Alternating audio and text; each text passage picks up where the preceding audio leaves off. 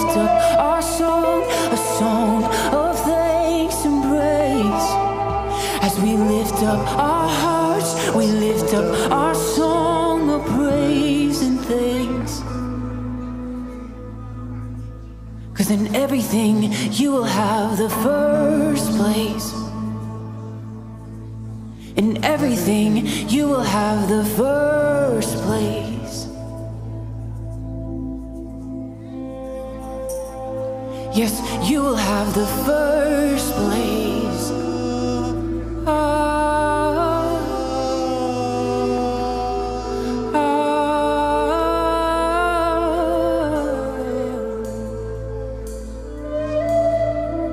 Jesus, Jesus, Jesus, Jesus.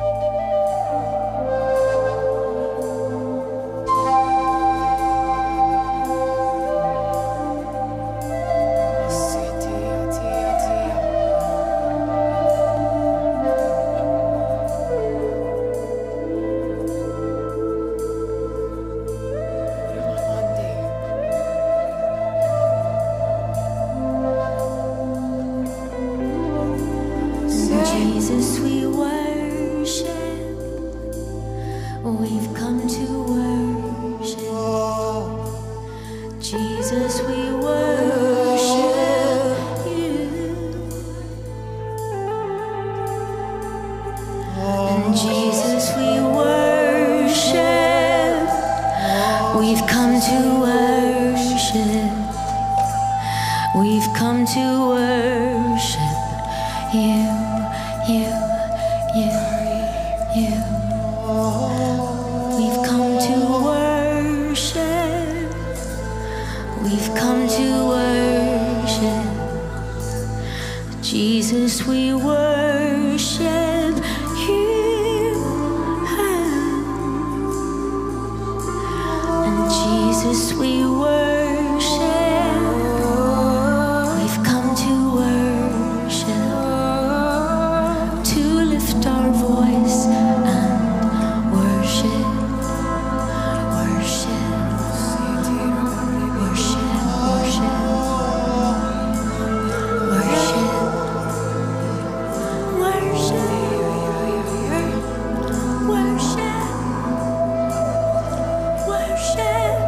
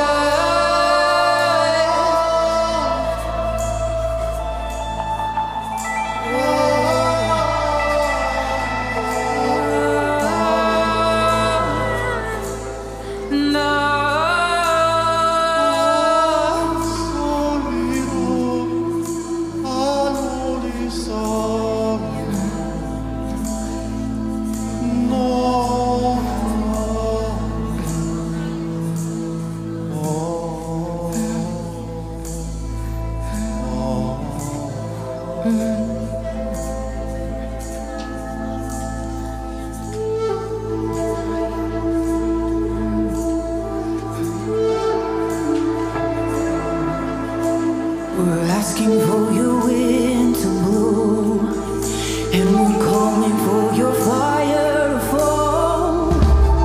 Come and consume us, Lord, from the inside out. We're calling for your wind to blow, and we're asking for your fire to fall.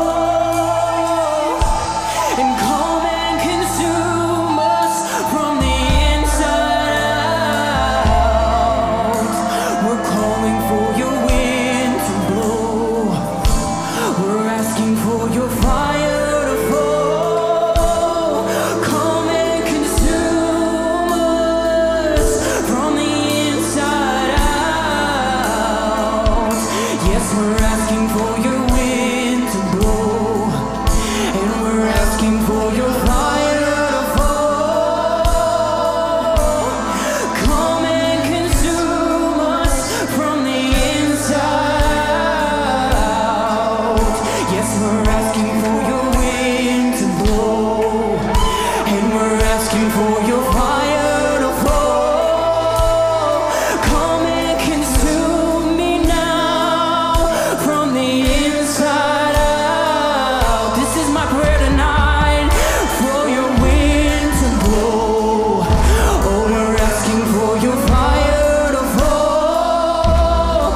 Come and consume us from the inside out. This is our prayer, for your wind to blow, and we're asking for your fire to fall.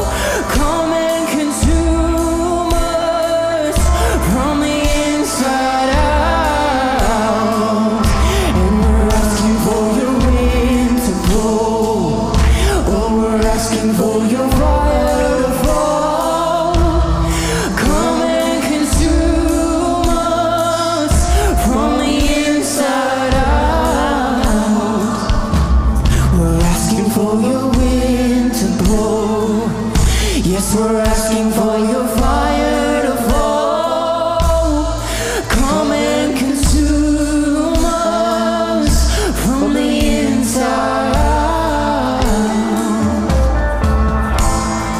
Wind blow and fire fall down, and wind blow and fire fall down, and wind blow and fire fall down, and wind blow and fire fall down, fall down, fall down and consume us.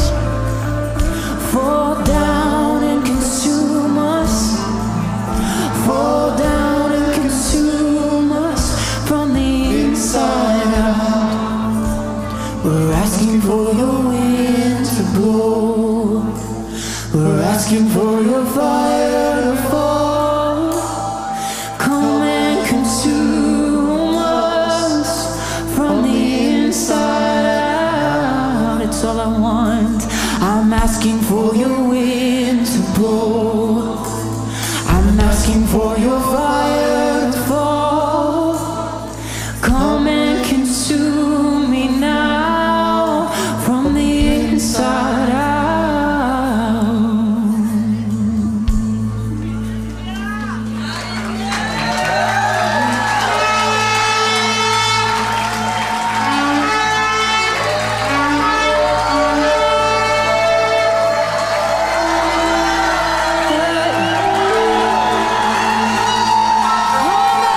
Consume us.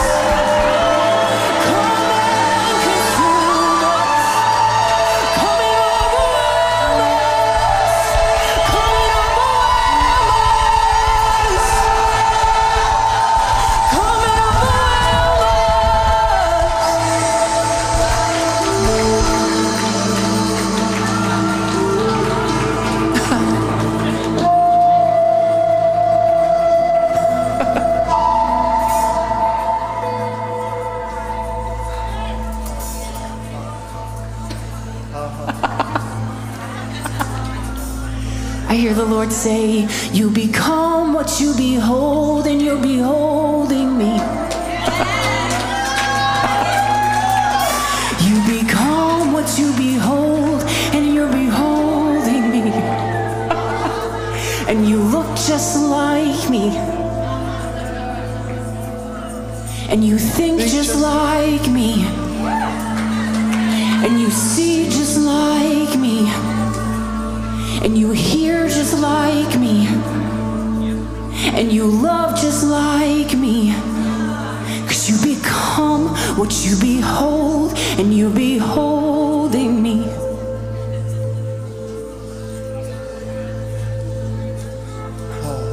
Jesus. We behold the Lamb of God. We behold the Lion of Judah now. And we behold the Lamb of God. And we behold the Lion of Judah now. I behold your beauty. I behold your beauty. I behold your beauty.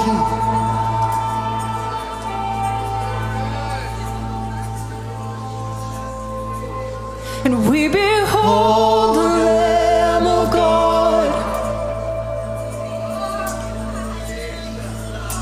And we behold the Lion of Judah now.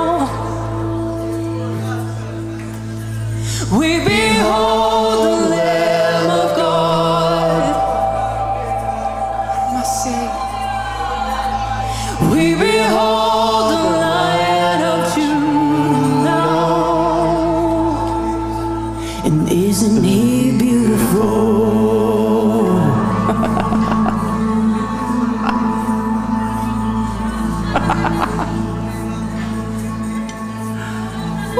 And if beholding is becoming, I will never look away.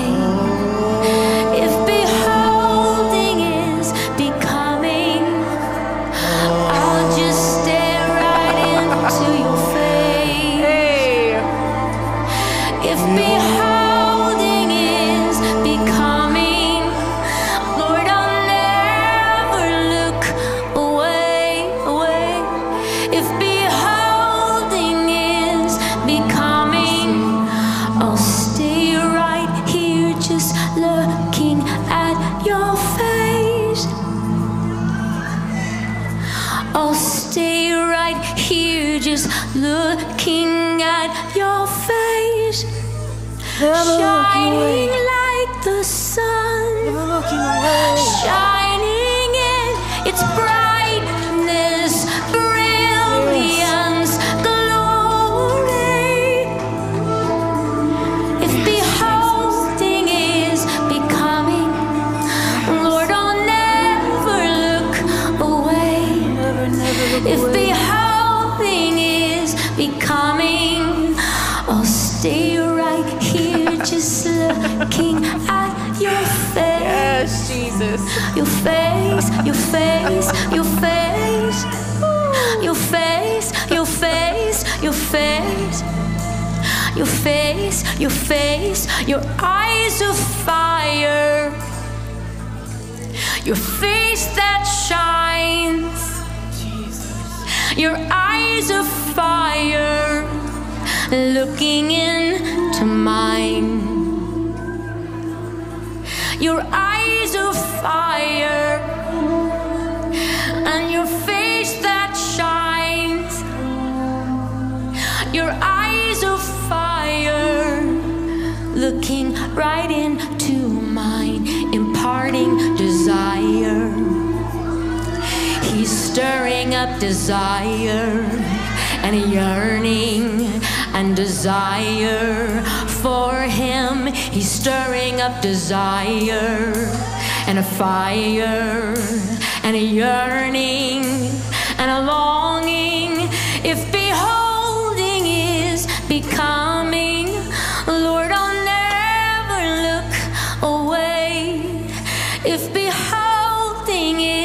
becoming. I'll stay right here, just looking at your face. I'm gonna stay right here, just looking in those eyes.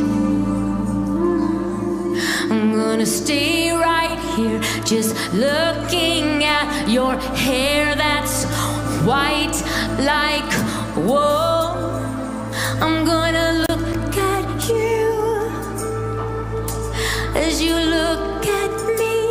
I look at you as you look at me, and I look at you as you look at me. Imparting desire and a fire that yearns for more of God. More of God, more of God, more of God.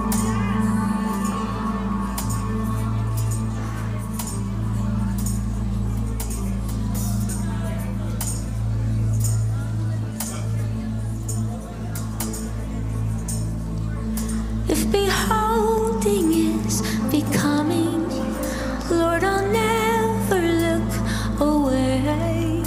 If beholding is becoming, I'll stay right here, looking at your face. Beautiful face, your beautiful face, your beautiful face, your beautiful face.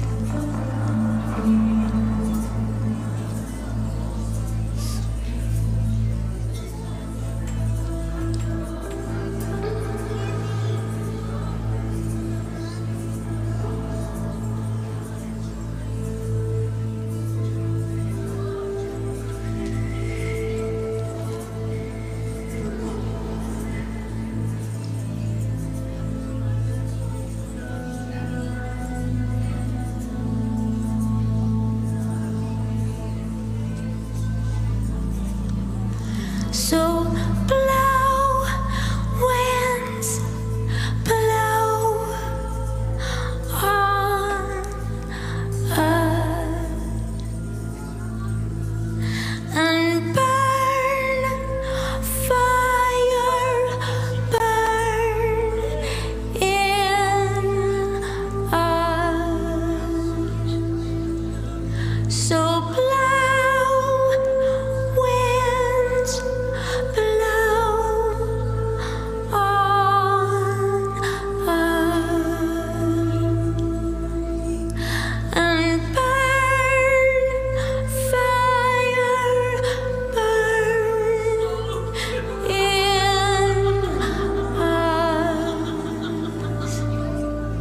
I wanna feel your wind blowing on my face.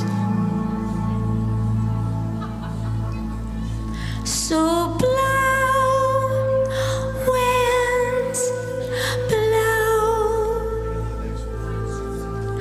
and burn, fire, burn, burn. So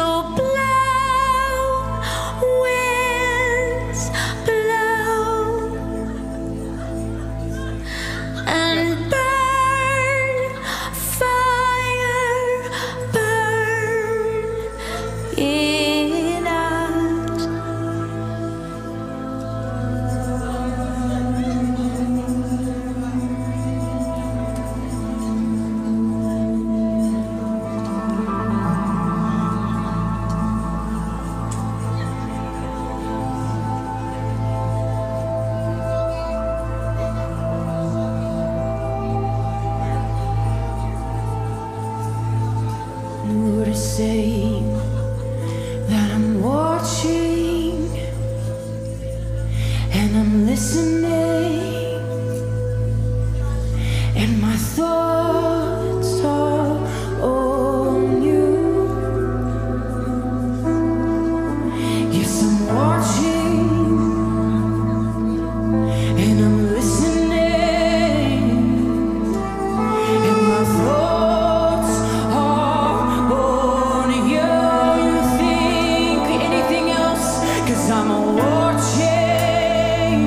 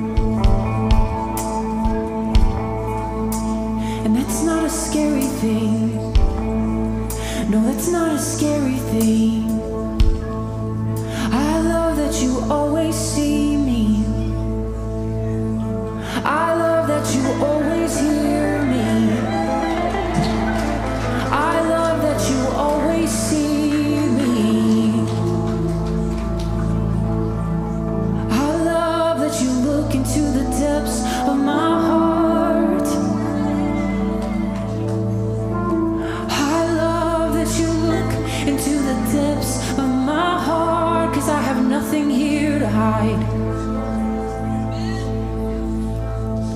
I have nothing here to hide.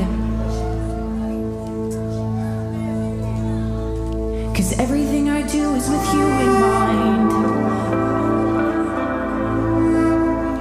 Everything I do is with you in mind. You in mind, you in mind. I have nothing to hide, nothing to hide.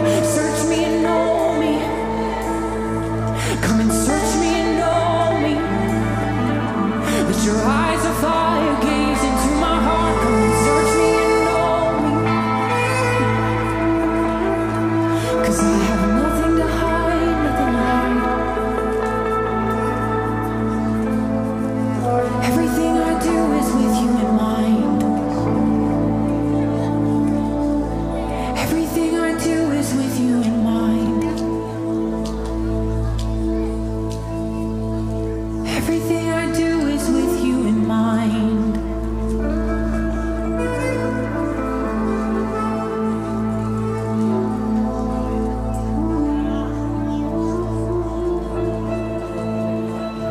Cause I never want to do anything to grieve you. I never want to do anything that won't please you. Because my love for you exceeds all else. My passion for you burns more than anything else. And I will never look away. No, I will never look away.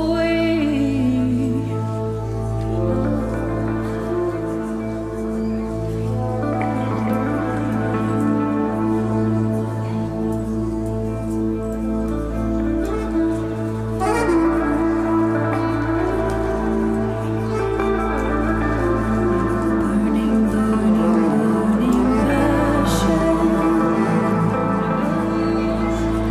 Burning, burning, burning passion for you. Burning, burning, burning passion. Burning, burning passion for you.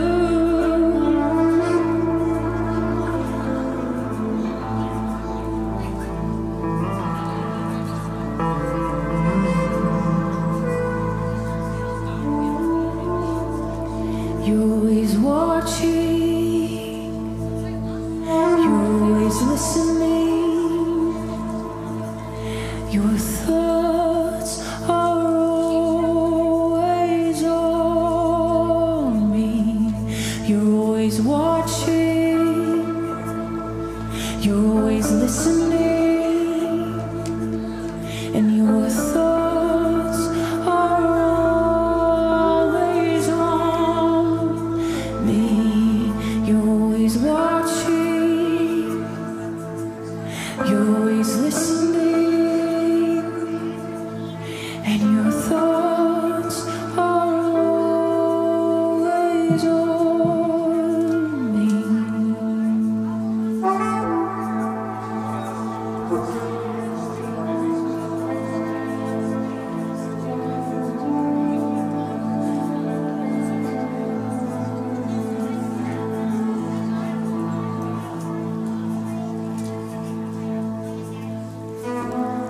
It's why I love you,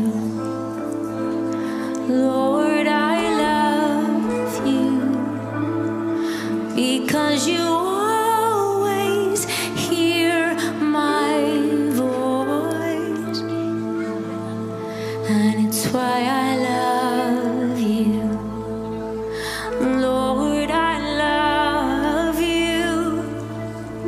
You're like a tender father, listening to my every cry. You're like a tender father, because you bend down close to me. You bend down so near. You bend down close to me. You bend down so near. You bend down close to me. You bend down so near, and you listen to every word, to every sigh, to every cry, to every word, to every sigh, to every cry. You bend down, you stoop down and listen. You're not too busy. You don't just send your angels out, but you're so personal. You're so personal. You're so personal, like a good, good father. My Father is holy, and my Father is good. My Father is holy. You see, He bends down to me. He bends down to me. He bends down to me. And He listens, and He answers, and He answers. I believe that things are getting answered this weekend. What are you asking for? What are you asking for? I believe He's switching, He's tweaking things this weekend. Oh, with the eyes of the Lord on your heart now. Oh, with the eyes of the Lord on you.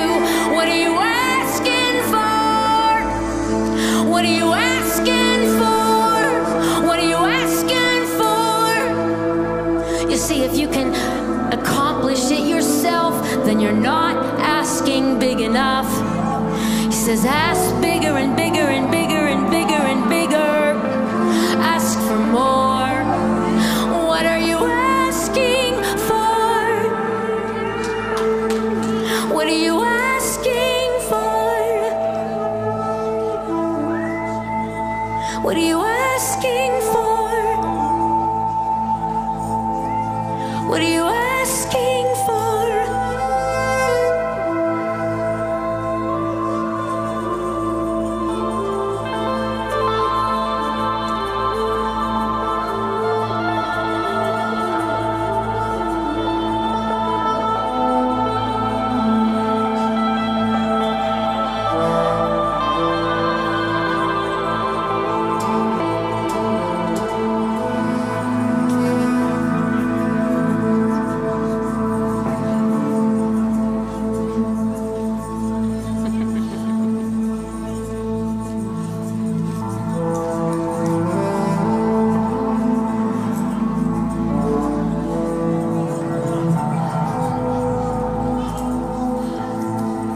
If you just ask, watch me do it. If you just ask, watch and see. If you just ask, watch me do it. That miracle before your eyes. If you just ask, watch me do it. If you just ask, watch and see. If you just ask, watch me do it. Oh, that miracle before your eyes. If you just ask, watch me do it. If you just ask, watch and see. If you just ask, watch me do it. Oh, that miracle before your eyes. 'Cause I will open any door before you that no man could open before. Oh, I'll give you the keys and the access. Just come and ask me for more. If you just ask, watch me do it. If you just ask, watch and see. If you just ask, watch me do it. I move miracles for your behalf. If you just ask, watch me do it. If you just ask, watch and see. If you just ask, watch me do it. The miracles before your eyes. 'Cause there is absolutely nothing impossible. impossible for me. And there is absolutely nothing impossible for me. And there is absolutely nothing impossible for me. Just watch and see. Just watch and see.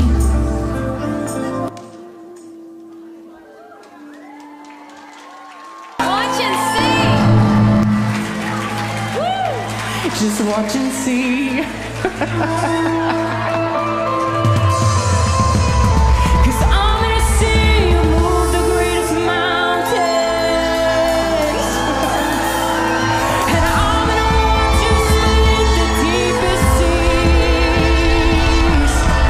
And I'm gonna watch you make a way where there is no way in front of me. I'm gonna watch and see. And I'm gonna ask for bigger, bigger, bigger, bigger, and bigger things. And I'm gonna ask for bigger, bigger, bigger, bigger, and bigger things. We're expanding. We're gonna ask for bigger, bigger, bigger, bigger, and bigger things. We're gonna ask for bigger, bigger, bigger, bigger, and bigger things. 'Cause I am a child of the Most High God who holds everything in His hands. What can't He do for me? What can't He do for me? So I'm gonna ask for bigger, bigger, bigger, bigger, and bigger things. Your kingdom come. I'm gonna ask for bigger, bigger, bigger, bigger, and bigger things. Healings manifest. I'm gonna ask for bigger, bigger, bigger, bigger, and bigger things. I'm gonna ask for bigger, bigger, bigger, bigger, and bigger things. We get so caught up in all the little details, thinking it's too hard. We get so caught up in every detail, thinking there's no way that it could be done. But He's in the room and He's saying, I'm gonna do it for you. All for my glory, all for my name. So don't fix your eyes on the little details. Just fix your eyes on the one who has walked in this room and says, I'm gonna do it. 'Cause He shows Himself faithful. Yes, He shows Himself strong. He shows Himself true. Jesus, we believe it.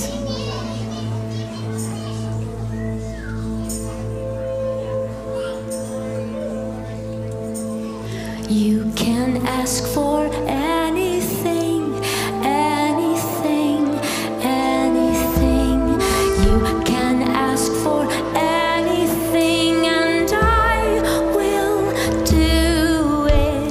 You can ask for anything, anything, anything. You can ask for anything, and I will do it. Is it not written?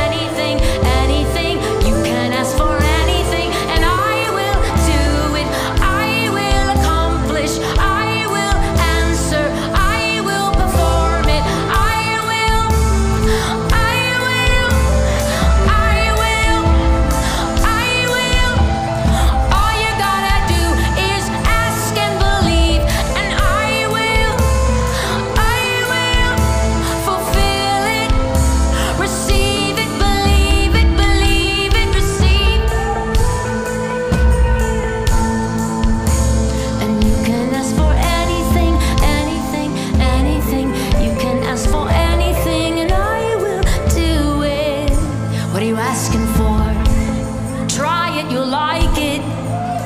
Try it, you'll like it.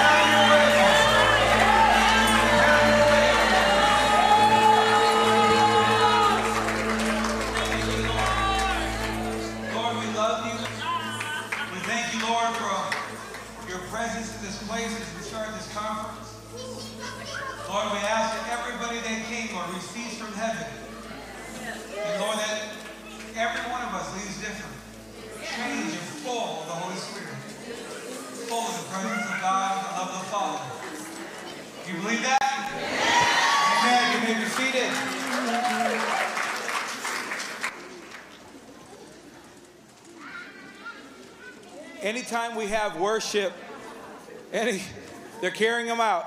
Anytime we have worship, the children are always welcome to come up here and wave the flags and the banners and all that. So it's an open invitation for all the kids to come up here and worship with us. In fact, tomorrow morning, I believe we're having worship early tomorrow morning.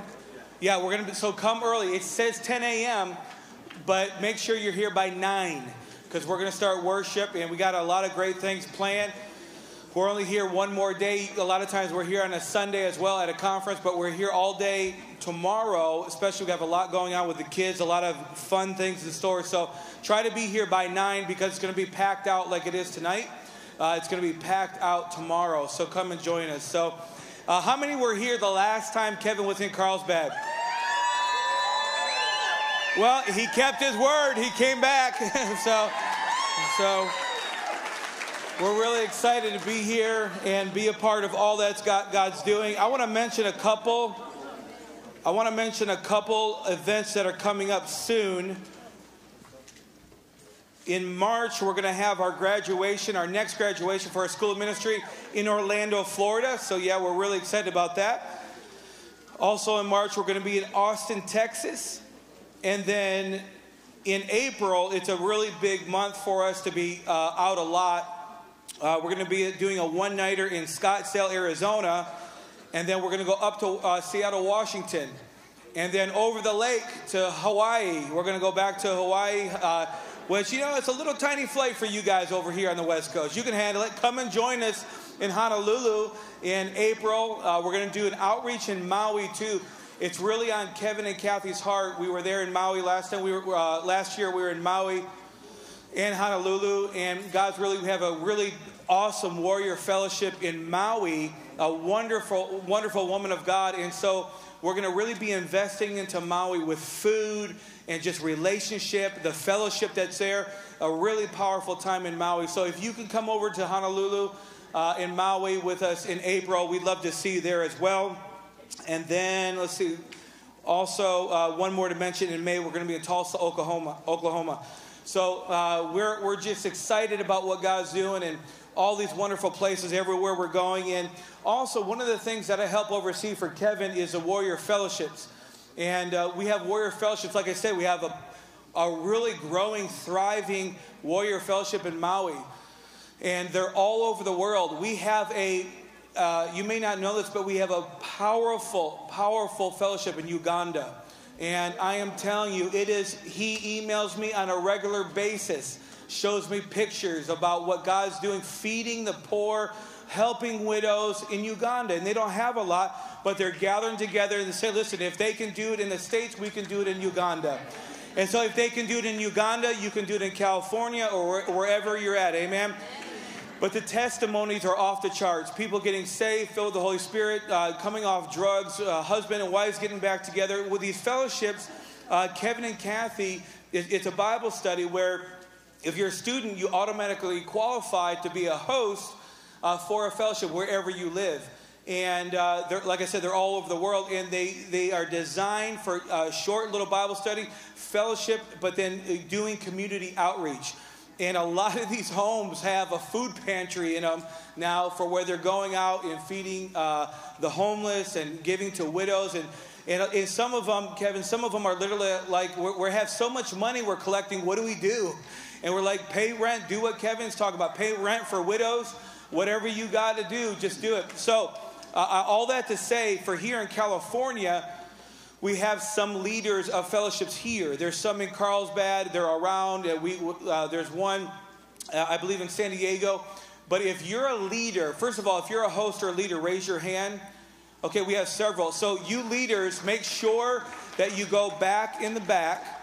I haven't met her yet. A wonderful lady. She set up a table back there for fellowships. Now, there's a lot of people here. We could take over California just for what's ever in this room. So if you're a fellowship leader, please go sign your name in the back and where you live. And then if you look at that, if you're not involved with the fellowship, go back there and look at where these fellowships are, what city they're in. Put your email address in there. There's no commitment, but we need to keep gathering together as brothers and sisters to do the work of the Lord that God has called us to. Amen? Well, we're really excited about that. We're also excited about receiving an offering this evening. Yeah. We, like I said last night in Albuquerque, this is a no arm twisting, no compulsion zone. And if you follow Kevin at all, how many watch Kevin and Kathi on YouTube? Or then you know what I'm about to say. You don't have to give. And even if you didn't give the last time Kevin came to Carlsbad, he came again. And that's just the way he operates. And so, but we do always want to give everybody opportunity to sow. We believe it's a kingdom principle. But like the Bible says and like Paul said, you know, we believe that you've already determined in your heart what you were going to give before you even came here. So you know how we do things here. So thank you. Thank you for being a part. Thank you for giving in the offering. Thank you for being a part of this ministry. And Pastor Michael talked to you a little bit more about that. If you want to do text to give, the number is on the screen right now if you're watching. Father, we thank you for the opportunity, Lord, to just come to Carlsbad, California, Lord, and to be a part of the kingdom of heaven, moving forward, Lord, taking nations, Lord, helping widows and orphans, Lord, and doing the things that you've called us to do, Lord. And we thank you for it in Jesus' name. Amen. Ushers, thank you. Pastor Chris. All right, Carlsbad. I have some exciting news. Warrior Pantry is on the ground here in Carlsbad, California. All right?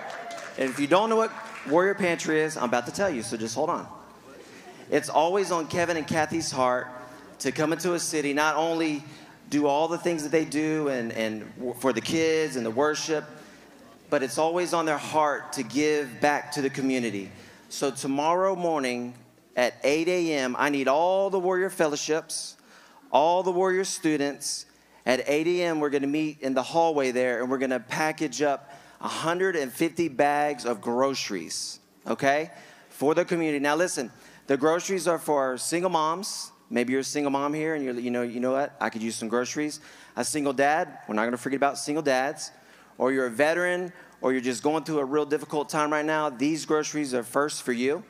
And then we are going to take the groceries. We're going to package them up. And then you're gonna take the groceries and we're gonna give it out to the community. Now listen up, Warrior Fellowship groups. If you're already doing things, in the community, we definitely want you to grab those bags, take them back to your Warrior Fellowship, pray over them. We're gonna pray over them, but then give them out. You're maybe already on your mind. You're like, you know what? I have a neighbor. There's a guy I've been witnessing to about the Lord. I've been telling him that God's good. Those are the kind of things we want you to do, and those groceries are for those people as well. 150, yep. So, Dr. Kevin, I haven't even got to tell yet, and Kathi, I have had people coming up to me and saying, Pastor Chris, we're hitting the streets. We're going to the homeless. And I want to tell you, I am so blessed by you guys. Yes, give your hands, yes, clap. That's awesome. That's what it's all about, right? Everybody has a circle of influence in their life, and that's what we're asking. Warrior Fellowships, students, begin to look around and say, who can I help? Maybe it's a neighbor. Maybe it's a coworker. One of the things we do at our Warrior Fellowship and I always talk about it, and I love talking about it, is Friday nights, we have these little wagons and these little coolers, and we take these hot dogs. We cook these hot dogs, and we put chili in them, and in the hot dogs, and we wrap them up in aluminum foil, and we put in these coolers. We get blankets, we get beanies, we get hats, we get hand warmers, and we go into the uptown area, and we just take this wagon, and we just start rolling this wagon around. And people start coming up and saying, what are you doing? And like, hey, we're just here sharing the love of Jesus. And Dr. Kevin, one thing I've learned, it always comes down to people just want to be heard. People just want to know that they're valued and they're loved by God. That's what it comes down to. And I was sitting over there a minute ago, and I was thinking, you know what? With Warrior Fellowships, Warrior students, you could do whatever, right? You could go into a nursing home. Your Warrior Fellowship group says, you know what? Let's pick a nursing home. We go in. Let's sing songs. Let's play games. Let's talk about Jesus. Let's pray for people. I want to tell you, I've done nursing home ministry before, and it's awesome to sit with a 90-year-old and hear the stories of how God moved in their church and how their granddaughter was saved and hit by the power of God. I want to tell you, you could do that. I thought of one a minute ago. What if we started a Warrior checkout, right? You go to Walmart, you hang around the checkout, you see it. I'm serious. I thought about that. It's like, you know what? This is cool, Warrior checkout. You go to Walmart, right? You go to the checkout aisle, and you wait for a single mom to come with her kids full of groceries. And you walk up and say, ma'am, I don't know how you're doing it. I am so inspired by you. And I just want to tell you that you are valued, and you are loved, and you are doing an awesome job. And you know what? God has put it on my heart that I want to pay for your groceries today. Amen. Could you imagine that mom or that dad, they will never forget that. So I like that. Warrior checkout, right? Hey, somebody start Warrior checkout. We can do that. Amen. There's all kind of cool things you can do. And like I said, we go to the streets. We minister to the homeless. We minister to the gang members, all kind of stuff. I just love it. I'll tell you a quick little testimony, and I feel the power of God. I know Kevin's ready to go. Yes. We had these guys, and we were working with some homeless people, and these guys came up. One guy, he was smoking, blowing in my face, and I said, yes, I love it when people just blow smoke in my face. I was like, the devil doesn't want me here, so I just planned it down. Another guy was drinking, he was drunk, he's like, yeah, pray for me, man. I said, well, I just want to tell you, if I pray for you, God's going to touch you. Oh, yeah, whatever, blah, blah, blah. I said, okay. I said, can I pray for you? He goes, yeah. I prayed for him. This is no lie. I prayed for him. He got hit by the power of God. He was drunk, okay? He got hit by the power of God, and he goes, what'd you do to me? I said, what do you mean? He goes, I'm sober. I said, the power of God has touched you. I said, because you are valuing life. Listen, this is funny. Hey, I'm just doing what I've heard Kevin and Kathi tell me to do. The funniest thing, though, I look over his friend, the one that's blowing smoke in our face. The guy, I prayed for the other guy. He got hit by the power. Guys, what'd you do to me? I said, just God touched you. And he took off. He ran. So I looked at his friend, and I said, how about you? Do you want prayer? And he goes, no, I'm good. I'm good. I don't want prayer. But listen, we can all do something, right? I saw so many Warrior Fellowships, so many students, and the people just coming up to me and saying, Pastor Chris, we're hitting the streets. Pastor Chris, we're going out to the homeless. That's what it's about. Everybody can do something. Amen? These are just little ideas. So if you start Warrior Checkout, let me know. And I want you also, please share your stories, share your testimonies. On Warrior Chat, I started a little hashtag. Hashtag Warrior Pantry, hashtag Warrior Outreach. If you do something, please put some pictures and put hashtag Warrior Pantry, hashtag Warrior Outreach. And when you click it, you can see all the different testimonies that people are doing. Amen? We can do this. We can bring in the harvest. Pastor Mike. Wow. I feel like I've already been through a whole weekend conference. This is amazing.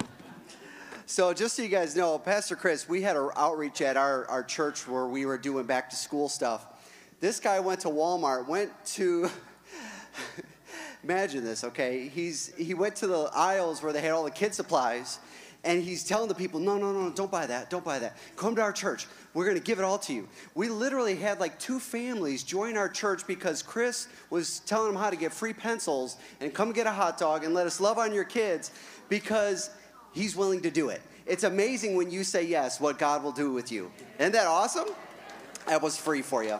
So I'm so excited. I'm Pastor Mike, and we have been so looking forward to spending time with our family here in California. And here we are. I know you guys are some crazy believers, and that's good because we got Dr. Kevin tonight, and he's going to make sure you don't go home empty-handed. Spiritually. Don't just take everything. But we're so excited that you guys have come, and we're believing for an impartation. We're believing that this state, this city, and that you will never be the same. Because heaven's moving, and it's about time we catch up with it, right? So there's a few things I want to share with you guys. Before I do that, though, let me see some hands. How many partners and students do we have here tonight? Wow. Thank you, guys. Thank you so much. Listen, all over the world, the gospel is being preached. Lives are being transformed, and it's because we're in this together. We're a family. We're partnering. We're fellowshipping together, and we're reaching our community. So thank you, everybody that's coming. Thank you to all the partners, all the students that have been behind Kevin and Kathy, and that maybe are just learning about them. But the mission is this, is that we bring Jesus, and we transform this generation. That's the mission here at Warrior Notes. And so Kevin and Kathy's heart is to equip you. Okay, everybody say equip. All right, so to get equipped, you need tools, you need supplies, you need training, right? And that's what Warrior Notes School Ministry is. Now, if you are not a student, we've been wondering where you've been. We've got plenty of room for you. We got a seat at the table for you. But Dr. Kevin's school is a fully accredited college. We just finished up our bachelor's degree, and we're on our way to our master's and doctorate program this year. Now, let me tell you this. This has been only a few years, and we're over 32,000 students all over the world. And it is not slowing down. Matter of fact, we're just trying to, keep our hands on the steering wheel because y'all are hungry. Can I say y'all? Is that okay? Sorry, a little Carolina for me. I apologize. But you guys are hungry, and so Dr. Kevin has been filming. And so this weekend, to go with this weekend, and we have, of course, how many of you got your free study guide? No cost. You got your CD. But to go with it, with Breakthrough to Overthrow, Dr. Kevin has 5 brand new courses on this. Now, so we had 1 and 2 out, but he said they're hungry, I'm going to give them more. So we had level 3, 4, 5, 6, and 7 come out on pre-sale today. Now, how many of you have ever, if you've gone to college, you know that it's not cheap, okay? It's not cheap, right? Well, not with Dr. Kevin. He makes everything affordable. And right now, we are having just an unprecedented sale called, what did we call it? The finish line, thank you. The anointing will make you a little messy sometimes. But this sale right now, he literally has the entire school on a half price, buy one, get whatever you want, free sale. And it's all because what he saw in the Spirit was he saw people that were trying to cross the finish line, and they just needed a little help. And so his heart is that everybody crosses their finish line. Everybody makes it. Everybody does what they've been called to do. So if you're new to Warrior Notes or to Kevin or Warrior Notes School Ministry, please check us out at the book table because our goal is to equip the body, and that takes training. And he's set up this school where you can earn your degree, you can get equipped, and you can do what you've been called to do. Amen? A couple other things. Now, this weekend, we're recording everything because we're going to have a Live in California CD come out. You like that? So, we just got done live from Nashville, and it is fire. Say fire. It's fire, okay? But we've got everything back there. We want you to grab some music because you need to be playing in your car. You need to be playing it. Listen, if you're a teacher, you need to be playing it in your classroom. If you're an owner, you need to be playing it at your work. If you're a doctor, be playing it in your waiting room. You want the glory to get everywhere. So don't hold back because, listen, the devil ain't holding back. So why are you holding back, okay? Stop holding back. It's not worth it. Now, in the process of equipping and training, his heart was to start with the children. That's why we have the Sims. That's why we have, listen, there's so much coming out this year. My head is spinning. Between flight and kids programming, all these amazing things. And we know so many people have been asking. And let me tell you, it's all coming. It's all coming. It's going to be more than you can handle, so just eat your Wheaties, okay? But this weekend is for the kids as well as for everybody else. And one important thing that is for the kids that Kevin had a mandate from the Lord was homeschooling. okay? Because we all know this, that if we can equip and train our children the identity of Jesus Christ and excellence in education, we can transform a generation, okay? Because we know that, listen, all of us adults, we're out there, we're doing it, we're going after God. But could you imagine if you had a foundation that you could build your life off of, like we could give our children right now? So, Miss Lauren's been standing here, but we now have kindergarten, first grade, and second grade out. We're working all the way, we're going all the way through high school. So you can start with kindergarten and end with your doctorate, all at Warrior Note School of Ministry. That's their vision. Isn't that amazing? All right. So I'm going to let Miss Lauren talk for a minute. She's going to say something amazing. So I'll tee her up a little bit better.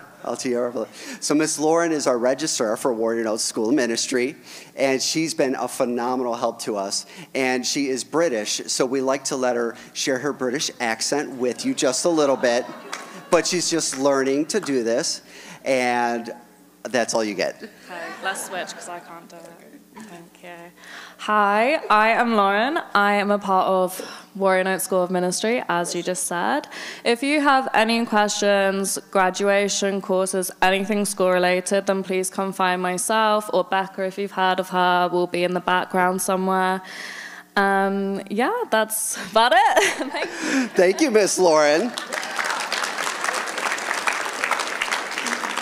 So we have everything here. We have all the kits. And if you're new to homeschooling, we have a whole community of homeschool parents that are on Warrior Chat. And in case you didn't know it, we have two apps. We have the Warrior Chat app and we have the Warrior TV app, where, by the way, all the exclusive shows that Kevin's been filming that's not on YouTube are on there for our partners. So you need to partner because that's some good stuff. But we have everything here. And the last thing I'm going to say before I give it to the boss is their brand new book, Effective Prayer. We have it. And let me tell you, it's already hit #1. It's amazing, okay? So we have everything here. We want you to grab everything you need because God's going to do an amazing work in your life, and it's time to be equipped. Amen? Dr. Kevin Zadai.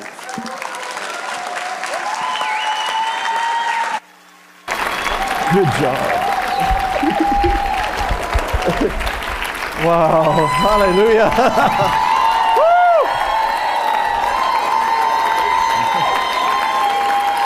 Thank you, Lord Jesus. Thank you, Lord Jesus. Thank you, Lord. Hallelujah. We love you.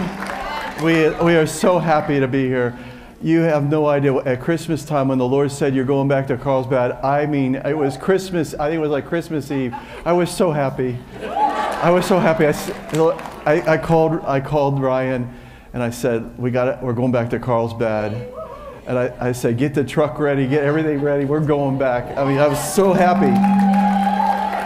Okay, so there's a lot of things going on. I did something really bad. I didn't rest over my Christmas vacation. I didn't rest. The minute I sat still and I started hearing from God, I started moving again.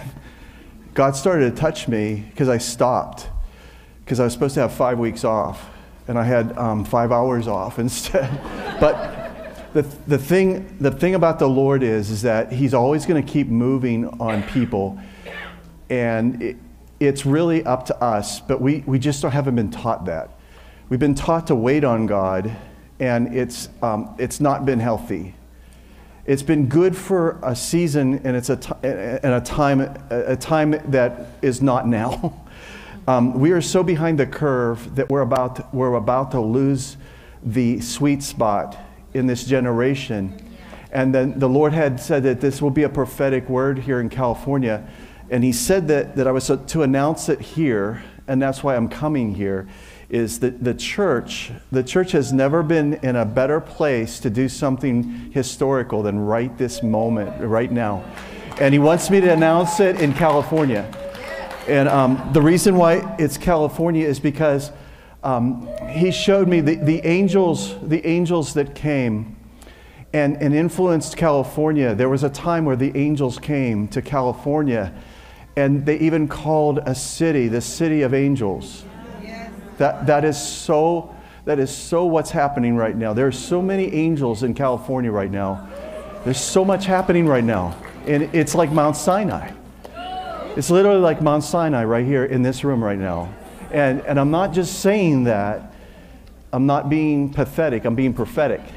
I'm telling you the truth, is God is moving, but He wants us to announce it this weekend, what He's doing, and the church has never been in a better place right now. Now, you might not think, now if we would go through an audit, we would be lukewarm at best, okay? I'm not talking about that. I'm talking about the opportunity that everybody in the next generation writes books about, how we missed it.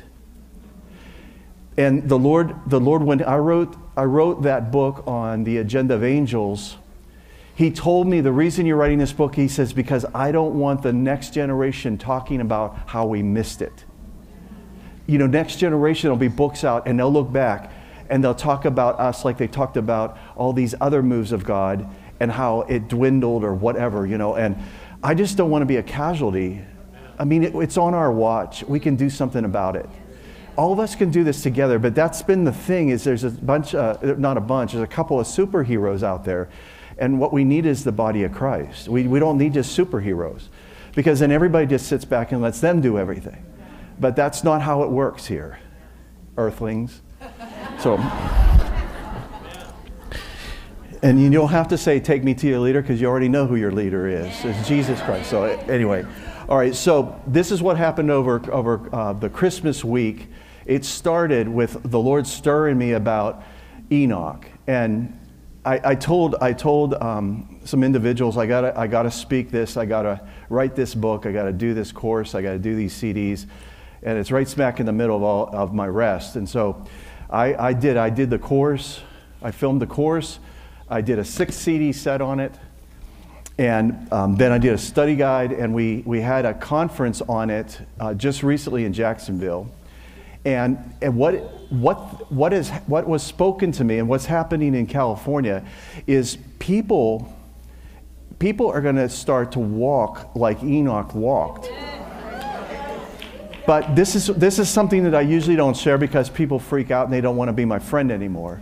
But there are times when I don't know what is happening, if it is a dream or if it's really happening, because I can see in my dreams, I see the future play out exactly as it's going to happen. And then I walk into it and it happens again. And then I can't tell which one was right, because they're both the same. The future seems like it's now sometimes. So I can't remember if I was told this, if this happened, or if it's going to happen at times. And this is when the Lord said this at Christmas time to me, welcome to Enoch. This is how Enoch walked. Enoch didn't discern now. The reason he was such a great man of faith was because he received the future now, because he actually saw it before it happened. Now, I don't even know if you understand what I just said. So this year, starting with you all, there's a letting go. There's a releasing of everything that's held you back. Like it says in Hebrews, the sin that so easily entangles you. And you let go of that. And you run your race as though this is the last lap. And this is what Enoch learned, but he was 65. He just started getting Social Security and he started to walk with God. And he walked with God 300 years. And Social Security had to pay for it. No. All right, so the assignment this weekend is literally to shake the heavenlies over California. But it will go across the nation. Now, and I started in Jacksonville, and we took out the head honcho there. I mean, it was you asked my staff, it was bizarre. The spirits of that city were shaken. And they were blindsided because that was not on our map, and the Lord said, you're going to Jacksonville. And he said it's more for what's going on spiritually in the heavenlies over Jacksonville. But I didn't discern it in my own mind or anything. So I didn't understand why I was being sent there. Then people started to say things, well, you know, our city is a sanctuary city. It's this, it's this. Did you know this? And I'm like, no, I didn't know any of that. So then I thought, okay, then we're going to Carlsbad. And he goes, you're going to talk about Enoch there too, but you're going to talk about the relationship that he had and how he is noted as one who pleased God. And how he literally was a prophet that prophesied. He was the seventh from Adam. And Jude says he prophesied. And Jude quotes him from his book that was taken out of the writings because Jesus quoted the book of Enoch a lot. You just don't know it. But if you do your study, students, you'll find this out. There are certain things that Jesus said that are only in the book of Enoch. Like the weeping and gnashing of teeth. That verbiage is only in the book of Enoch. I could go on and on and on, but I'm not here to promote a book that's not in the Bible right now. But there are lots of books that are referred to, like the book of Jasher is referred to in the Bible, but it's not in the Bible. Okay, I'm not here to promote those kind of books and saying anything about that. They're available. You have a free will. Even though you live in California, you are free. Amen. So, and this is a beautiful state. And you have to remember the heritage that's here. God sent angels to where there are so many angels that they called it the city of angels. You got to remember that. There's a heritage in California. It's a beautiful state, and the devil's not going to get it. Not on our watch, right? Okay. All right. So Enoch is very important because Enoch is a type of the church. And the reason why he is a type of the church is because Paul, the verbiage that's used in Hebrews, talking about him being taken, is the same verbiage that Paul uses in Thessalonians, talking about us being caught up, taken. It's the same exact verbiage. The catching away. So Paul started this. Perry Stone didn't start this. So we've attached different words to it, which aren't in the original. But if you go and just use the Bible to confirm the Bible, it's what happened to Enoch, that he pleased God so much that God found him irresistible and took him as though he snatched him for marriage. And that's what the church, that's the teaching that Paul talks about and Jesus talks about the catching away and the preparation of the bride and the church. And the gates of hell can't prevail against her. The body of Christ, the bride without spot and wrinkle, all those different phrases, it has to do with this idea of that being engaged for a year, and suddenly the groom comes as a thief in the night and it comes. So you had to be ready at any moment during that next year. And that was the whole idea of the wedding and the Jewish culture. God used that. And that's why I'm here this weekend, is in order to get ready for this time that we're already in, we have to own it. The only way that we can own it is there's a couple things that have to be reconciled. Someone has to stand up and say, it's not working the way we're doing it. Someone's got to be honest and say, it's not working. Let's reevaluate this. Let's be mature adults and sit down and say, reevaluate how we're approaching things. And what I noticed is that the more I learned about ministry, the more I didn't want to be involved with it. And I would rather just be in the marketplace and work for a company like I did. And Kathi, she had her own business, and we were fine with just praying for people and loving on people. And we would just, we would pay people's cars off, and we would help people with financially, and we would just work extra. And, we would even travel and pay for our own way. We bought our first cameras, for TV out of our own paychecks. We worked for free at church. We were full-time staff sometimes for free. We never got paid. We were there more than the pastor was. And we worked full-time jobs. And we wanted to do it, but we didn't want to get paid. We didn't want that brag taken away from us. We didn't want that reward stolen from us. We didn't want to be paid. We worked extra hard so that we could compensate for the fact that we'd have to take a week off to work at a church. Okay? So that's what this is birthed out of, is we have to say, if it's not working, and if people don't want to be involved with a church anymore, we ought to just sit down and talk about it and find out what's really going on. But because I had studied, and because now we have the university and I'm teaching these things, what I found was shocking. You know what we learn about history? Nothing. Absolutely nothing. And it's a cycle that repeats itself. And in the people that are mature and seniors, they see it circle back around and they sit there and grit their teeth. And you know what we do to them? We send them away.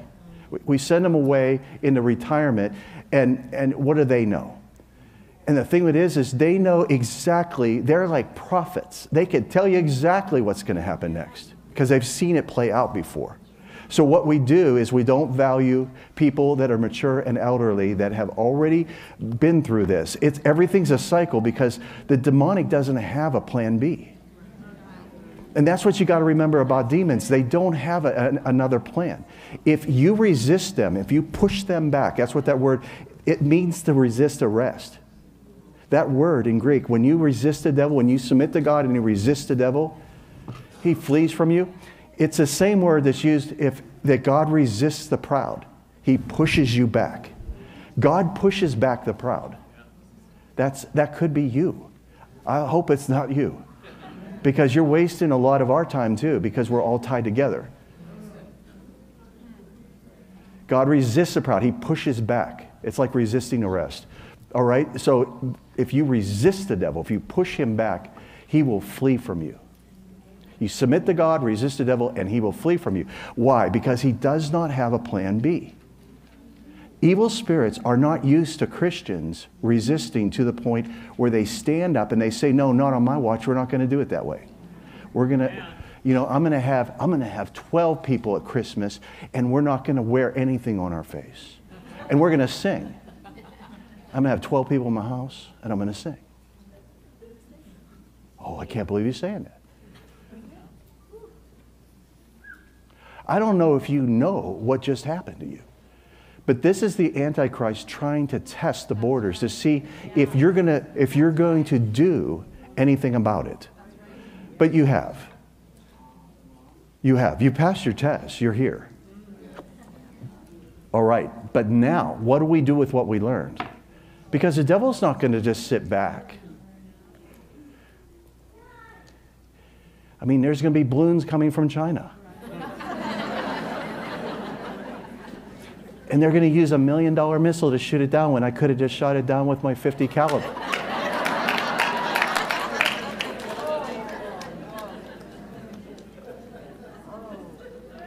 The pilot could have opened the canopy and threw a BB at it.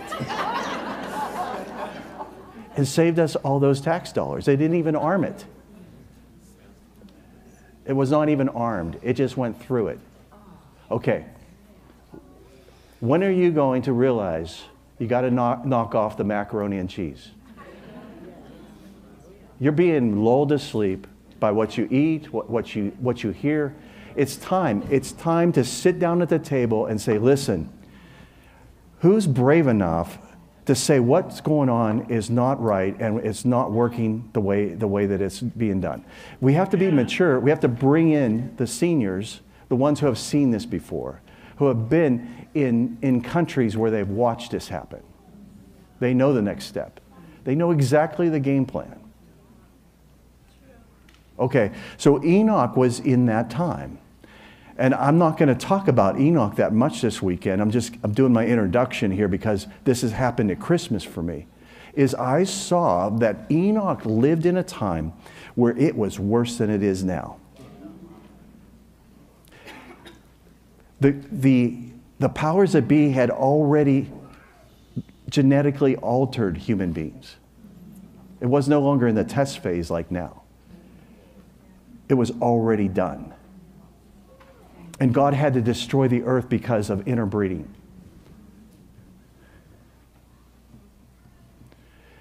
And Enoch was a prophet, and Noah was a prophet, and he had to preach righteousness in a time where those people, they were beyond the 50% human being mark, which means they are not redeemable by Jesus Christ. Jesus came as a pure human being, a spotless, genetically spotless. Noah was, it says, perfect in his genetics, perfect in his generations, in his bloodlines. Perfect. I mean, no hybrid, no lizard boy had gotten in. No Barney DNA. Think about it. The whole earth had to be, only 8 people made it. Only 8 people had took zinc and vitamin D. No, think about it. I mean, do you want to wait 75 years to find out? Yeah, Siri's even like, I'll check it up for you. I'm checking right now. Siri, you know what? Just go ahead and show yourself out.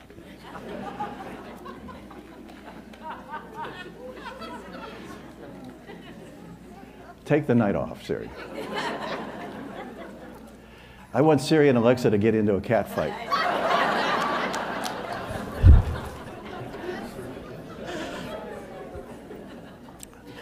Maybe half our world's problems will be resolved. Okay, all right. So Enoch walked with God, and then he was not, because it was known that he had great faith. But it says here that he pleased God, and without faith, it is impossible to please God. Well, the Hebrew word for faith, not the word of faith,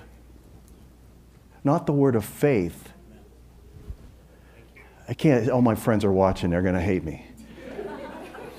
Now listen to me. The definition of faith is in the Hebrew word for faith, which is the word trust. So Abraham trusted God. Why? Because him and God had a track record. God came to him and said, leave your nation, leave your area, and when you get to where I'm sending you, I'll tell you. That's how it was. When Jesus walked by the fishermen who were going to be disciples in 30 seconds, he said, come follow me. And they left everything. Honey, I won't be home for dinner tonight. You got to remember, this is the way. So because when everybody left Jesus, he said, you got to drink my blood or eat my flesh. You have no part of me. It says everyone left him, and he turned to his disciples who were standing there shocked. And he goes, are you going to leave me too? And he said, well, where would we go? In other words, they left their jobs. And they said this, you have the words of life. Okay, so their faith was based on his words. But they were life. So there is no real knowledge unless it's experiential. And that'll make me a lot of friends not. Now think about it. What good is knowledge if it's not applicable? What good is it to acquire knowledge if you're going to sit there and freeze up and kill yourself and others? If you're going to drop the ball when it's your turn to shine, is it really knowledge? Okay, is it the right kind of knowledge? Experiential knowledge is when you trust something or someone enough to you have a track record with them. It's a relationship. So it's not an ATM. It's not a slot machine where you put something into it and you get something out. God is not a slot machine. God is not an ATM. He's a person that gets hurt. He sent Jesus back after he sent Paul. Jesus was on the earth. Paul came. So you got 30 AD, 60 AD, 90 AD, Isle of Patmos, Jesus comes back again to John and says, you're lukewarm. Not very many years had passed. They had Paul, they had Jesus, and now they have Jesus again, and they had done nothing in the amount of years. So they had not attached themselves, listen to me, they had not attached themselves to Jesus' words to where it was experiential, because they had not increased their temperature. So all that was going on at the time, the persecution, it caused them to back off. And that's what's happening right now. That's what's happening in this nation. That's what's happening in the world. Christians are beginning to back off at a time where it's time to shine. And that it's a tipping point. And that is why I believe I was sent back for this weekend. Is because it's time for us to arise and please God. And without faith or without trust or experiential knowledge, without encountering the knowledge of God, we cannot please God. Because God is a person. He can't show up and nothing happen. He could show up and not say a word. And this would be against, think about the mentality we have with all these movements, like a word of faith. God could show up and not say a word, and stuff would start happening. He wouldn't have to say a word. Why? Because he is the word. Okay? But we get to the place where we got to say something, or we got to give something, we got to do something. What about receiving? What about being a receiver? Do you always have to be a giver? What about being a good receiver? Can you handle somebody giving something to you? Can you handle somebody paying your house off? Yes, I can. Yeah, see? You have to start thinking out of the box, because God is out of the box. He will never be put in a box. The minute you put him in the box, he's outside the box. And he's going to say, what you doing? What you doing? And this is what the Pharisees did. Pharisees had it all boxed up. And Jesus said, you brood of vipers, you sons of Satan, he said. He said, you know, when you speak, you remind me of your father, the devil. You're a liar just like he was. That's the head denomination of the day. Can you imagine saying that to the Catholic Church? That's what Jesus did. He spoke against the leading authority, the watchmen, the ones that were supposed to be waiting to announce the coming of the Messiah. Were they at the manger? No, but the Magi showed up. The shepherds showed up. The Magi were magicians. Magi is short for magicians. Put that in your pipe and smoke it. So they came because of the star, not because of the Word of God. They came because of a star that showed up. Okay, come on. So they were notified. The shepherds were notified. If you watch a Little Drummer Boy, even the animals were notified, you know. But where are the Pharisees? Where's the denomination of the day? That's where we're at right now. Making friends all over. I bet I have so many friend requests right now. No, but think about it. Think about it. All of you are supposed to be doing this. All of you are supposed to be being vocal about who your God is. You're trusting God. You don't have to manipulate him to do something. He wants to do it, but he's going to do it his way. So if you've made a box for him, he's not going to use it. What you doing? God has said that to me. What you doing?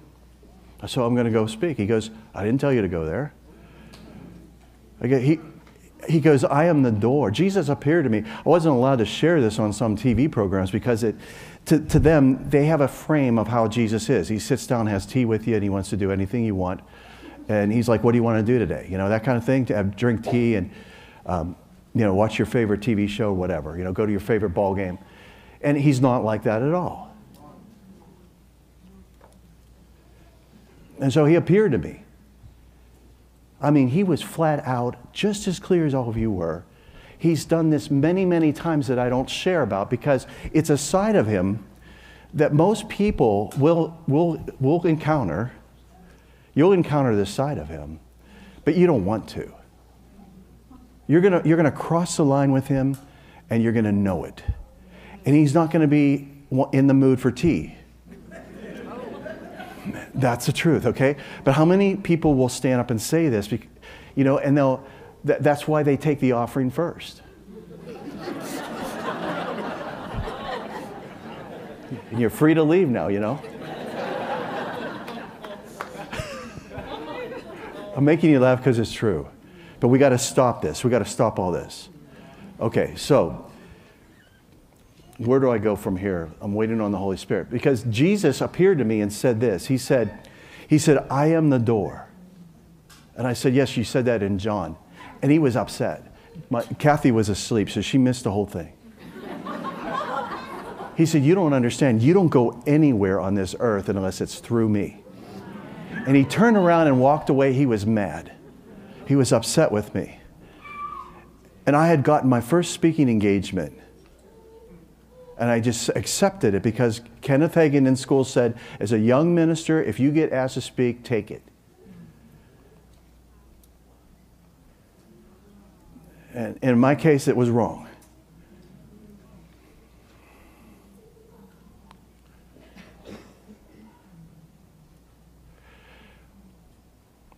Another time, he appeared to me, and he pointed at me, the foot of the bed, same spot. Kathi was asleep. Well, actually, Kathi wasn't there. That was the time where the Lord told me to fly up there to our other house in Seattle. And don't worry, I wasn't in the ministry, so we had 2 houses, and we actually worked for it. It wasn't offerings or anything. But the Lord said, you go up and you sleep in that bed. So I flew up there, slept in that bed so that he could appear to me. In the same spot again. And this is what he said. He said, don't find yourself on the wrong side of me.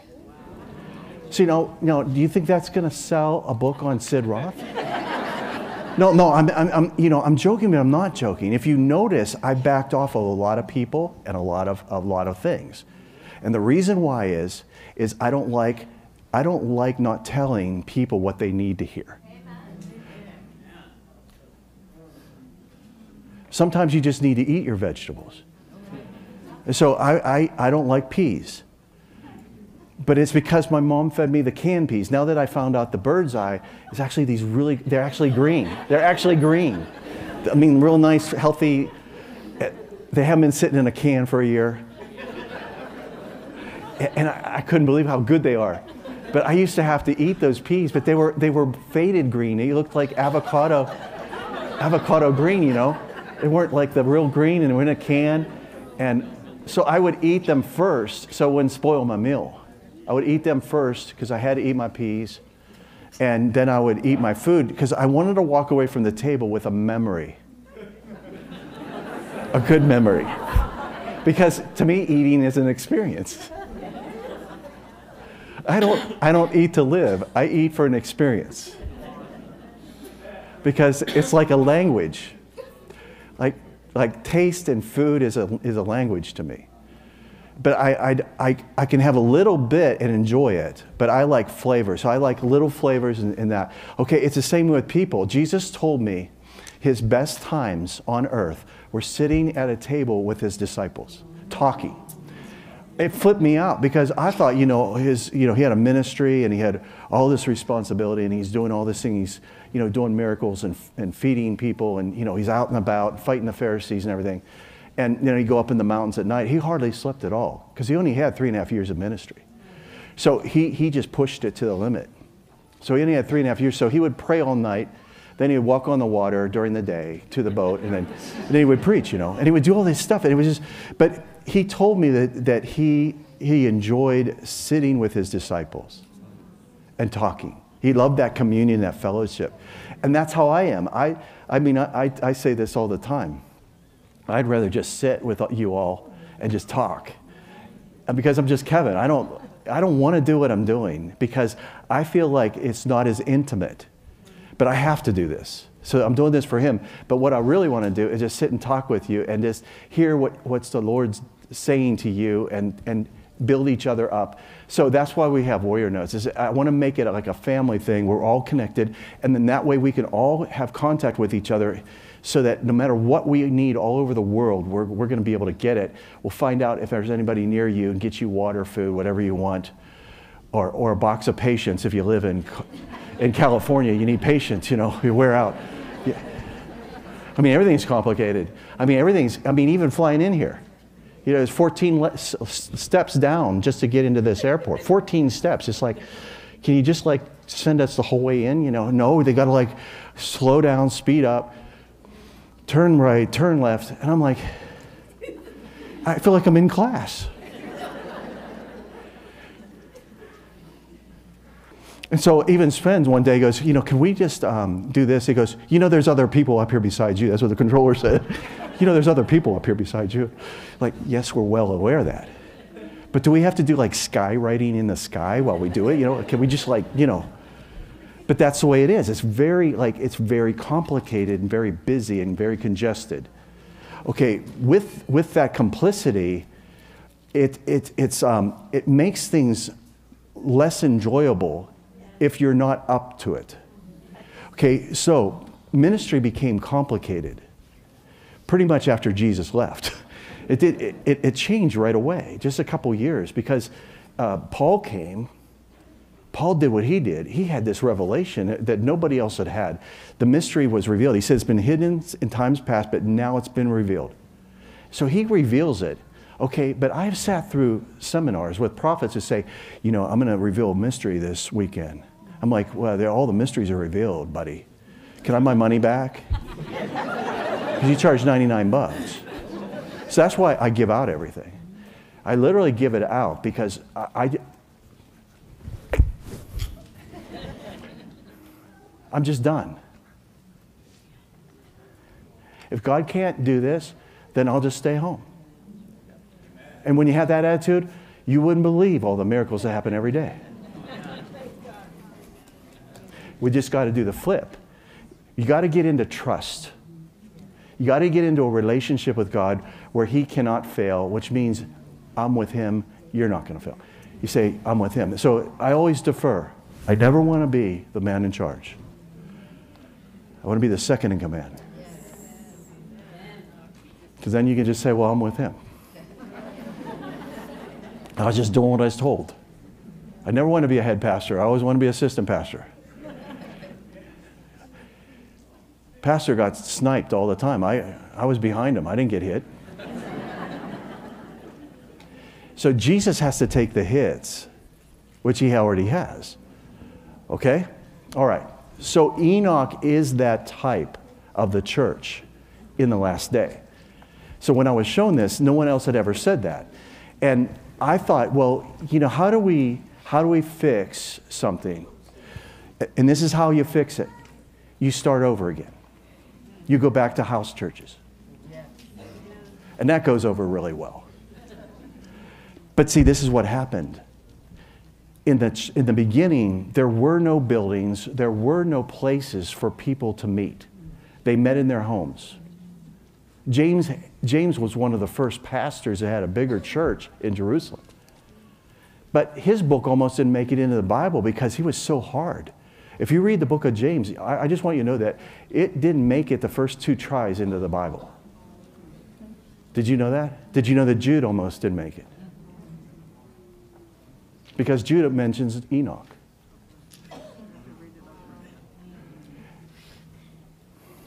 And James was really tough because he said, you know what? You talk about your faith, you word of faith people, show me.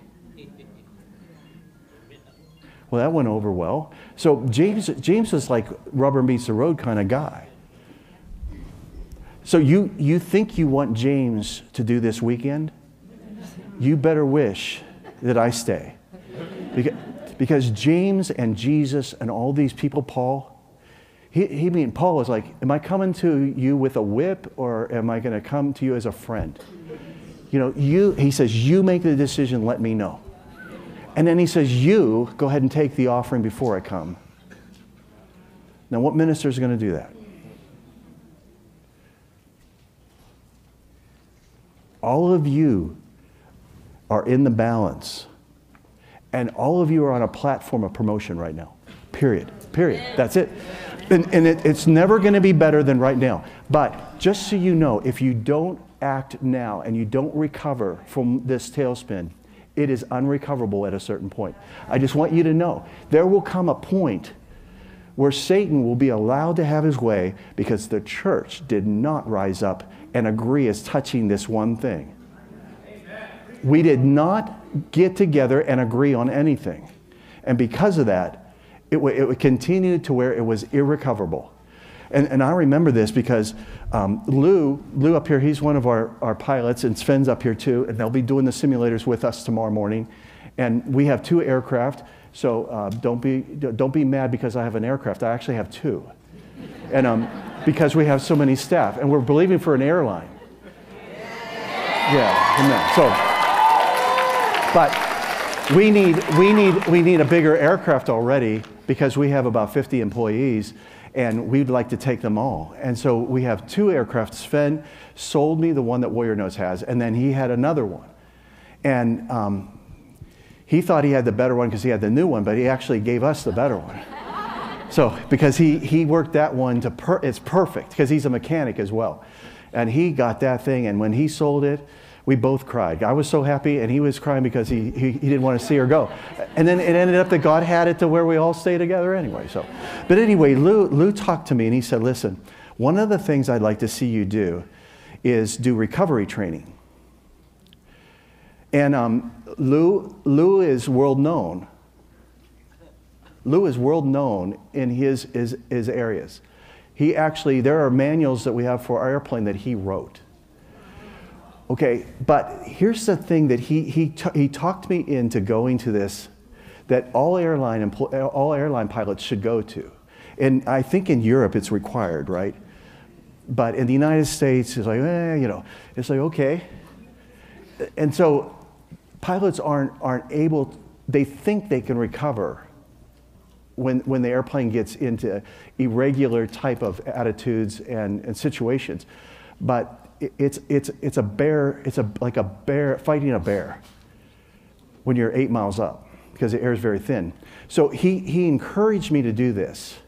Okay, when I went through this training, it was about 4 days, 3 or 4 days. As I'm doing this, I'm realizing this is exactly where the church is at. The church is not being trained to handle situations that are irregular. So when they happen, we automatically blame ourselves. We think, okay, what did we do wrong that this is happening? But did you ever think that God trusts you and that's why you're alive and living in California? Why you're here in this generation is that God knew that he could trust you. And you have to rise to the occasion, but you got to have the tools so that it becomes second nature to react a certain way. It has to become second, it has to be your reaction. You have to own it and you have to do it and you have to not think about it because that is already over with. You do that in the classroom. When you get into the airplane, there's no more thinking. You do it. And you only have a certain amount of time. So this is what happened, and this is what I want to share tonight, and then I want to go on. I've got lots of show and tell tonight. He kept telling me, you need to do this. And I knew in my heart that I was supposed to do it. And so I said, I'll do it. Can you get me the Lou discount? And so he made a call and I got the Lou discount. Because it's kind of expensive, and it's in a fighter jet. So I went and I did it. And went through it every day. Sometimes flying twice a day in a fighter jet. And they put you in all this thing. And the last day, he said, we're going to do this. And he said, no, we had a briefing because you're wearing a parachute and the ejection seats, it's so that you have to bail out a different way. You don't use the ejection seat. It's pinned. It's classified as an experimental. Okay, so you got to bail out. Okay, but we're not going to bail out because I'm just going to do this right and we're going to everything. But if this is a procedure, so I've already skydived. And I already skydive a lot, so I already knew how to do all that. It's easy, just pull this handle, But this is what happened on that last day. He said, now, we're going to go. And he says, if we go into this situation and we have done more than 1.5 turns and I yell bail out, he said, I am not waiting for you. And he said, I am not kidding you. We're going to do this today. And if it goes past this point, this is irrecoverable. We're leaving the airplane. And then I didn't know it, but I'm going to do this. There's a hood that goes over me. I'm going to do everything I just learned in the last 3 days. Now I'm going to do it just by instruments. I'm not going to be allowed to look out. And then all of a sudden, sitting in a class doesn't seem like enough. Okay, but I did it, but I had all this blue sky and dirt. I knew the dirt was bad, that if it got bigger, that was bad. But if I saw blue, I'm good. You know, and I could judge everything, but then they took that all away. Well, what has just happened on the earth is all that was taken away. But I don't know if you understand what has happened in the last 3 years. Everything was pulled away from you so that the only thing left is it looks like the Antichrist wants to seat himself. But what was happening was you were being fed. You thought it was spiritual food. It was soul foods. You were eating Louisiana food, soul food. No, you were being ministered to in your soul, and they were calling it spiritual. So it was boosting you up, pumping you up. You were pumped up. You would pump you up. Hans and Franz, you know. For what? So what happened is when it came time to react the correct way in the spirit, you could not finish your race in the spirit. You were going to finish it in the flesh. Because they took away your rights. They took away everything from you.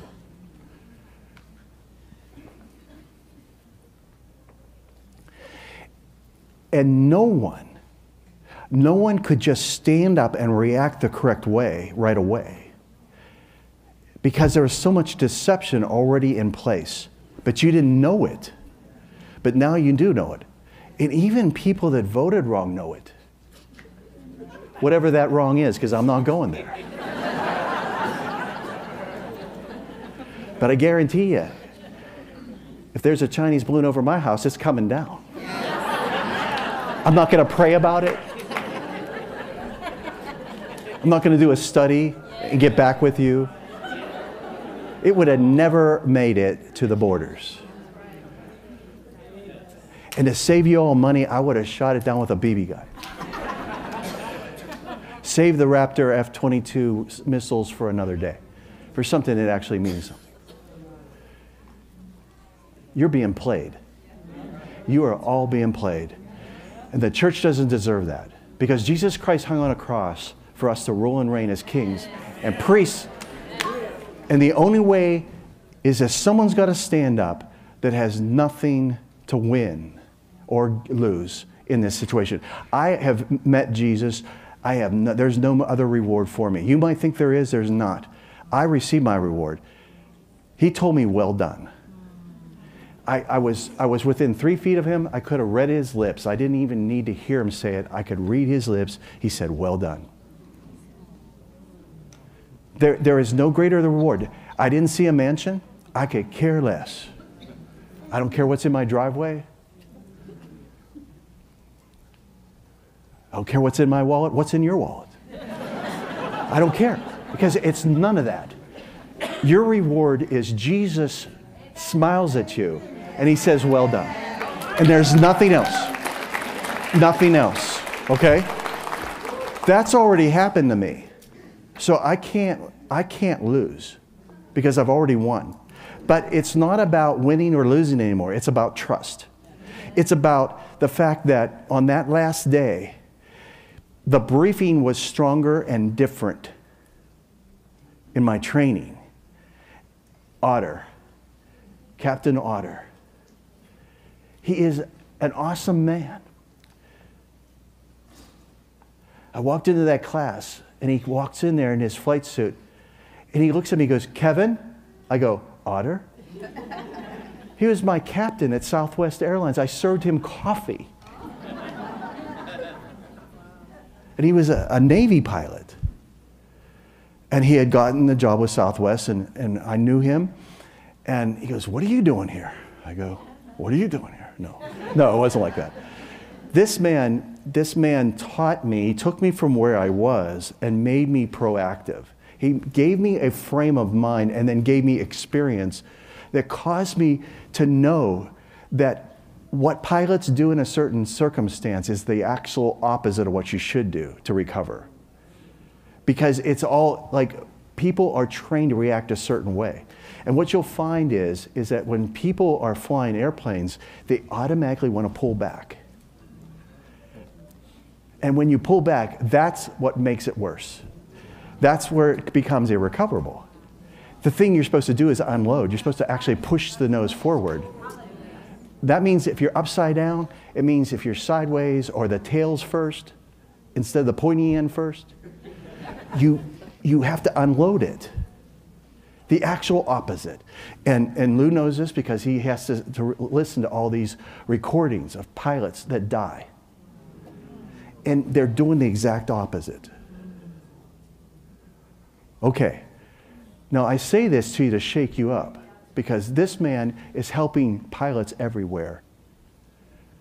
But he has to have everybody's support in order to get it out there that this training is necessary. Okay? It's the same way with the church. I'm using this as a parallel. All of us need to know what to do in an emergency. We need to know how to be a leader when no one else will be. You have to be able to act and become the leader, the designated leader. You don't wait for someone else to do it. You have to act. And you have to act without hesitation. Is everybody listening to me? Because the last time I'm going to say it. This is exactly where we're at right now. We're about to let it go too long.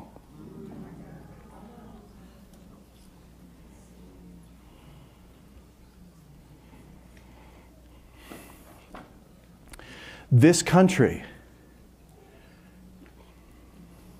was the country that everybody wanted to go to.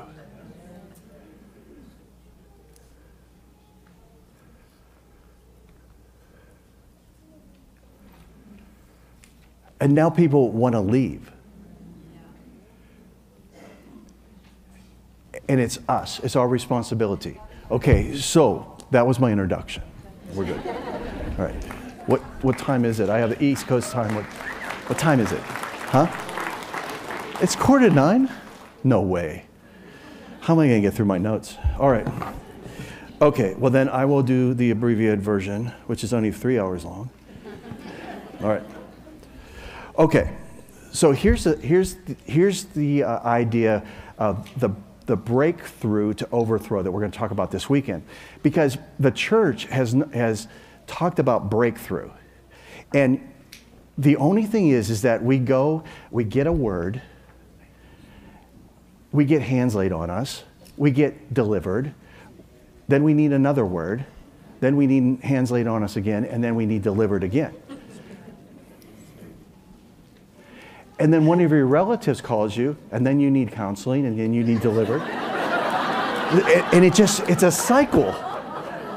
Because evil spirits, familiar spirits, they don't have a plan B, so they got to control you by making you predictable. They have to be able to corral you.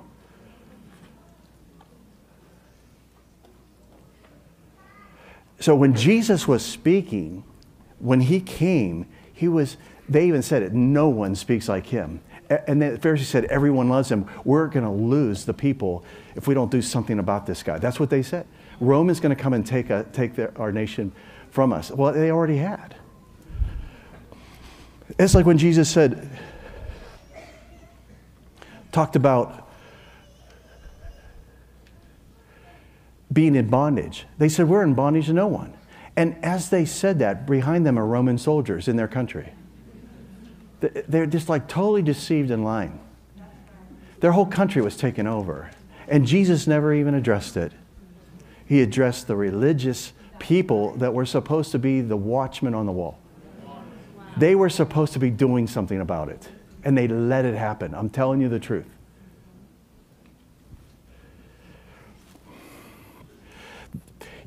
You know, the church is supposed to be prospering because it causes us to overcome the world system of debt. So you don't want government cheese because it's made by Kraft. And there's no cheese in it. It's just crafty. Okay? No, everything is set up so that you become dependent. That's the truth. Okay? So you need to think for yourself. You don't wait for someone else to recover. You do it. When you see something going on, you be the first responder. You be trained to know and discern scenarios. This is what we don't do. We don't have scenario-based training like we should in the church. But you know what? If you're a professional in anything, everything is based on, you know, in the field that we're in, it's based on emergencies, and it's things that don't actually happen a lot, thank God. But it's so inbred in you that you just automatically react to it and you just do your thing. That's being professional, but that's being mature. But the church, think about it, we've been taught to depend on everyone else. You know, I can't wait until May 8th because I can collect Social Security. I can't wait because I'm giving it to a single mom. And I don't know who it is yet, but I'm praying about it. But those checks are going, is it every month? I don't know. I don't need it. What is it every month? I don't know I'm not, but I'm going to write it to a single mom. I can't wait to take it. I'm not waiting for them to spend it where they don't have any. I'm just going to take it now. But I can't wait. Now, that's like what, $1,600, $1,700? I don't know. Is it? I don't know. What is it? Yeah, no, I'm not waiting until I'm 67. Like, I think it's 20. Well, maybe it is, I don't know. Anyway, yeah, they upped it now because, you know, there's a spending spree right now in our government.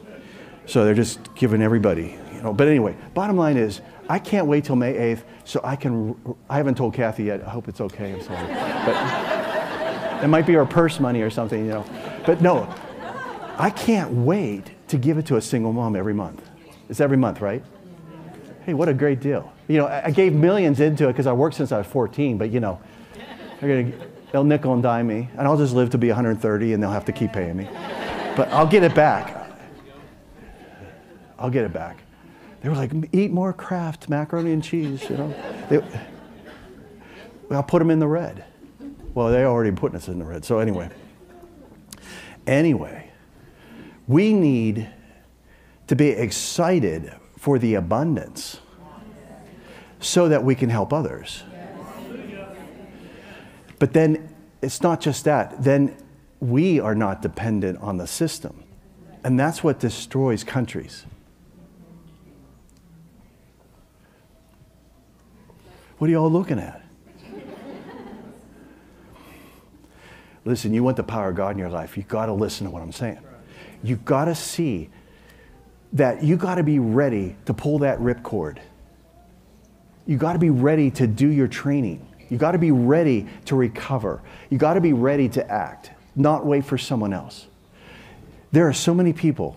There are so many people that are in ministry, were in ministry. They've been knocked out of the race. They have changed my life, but they got knocked out. But they have helped me.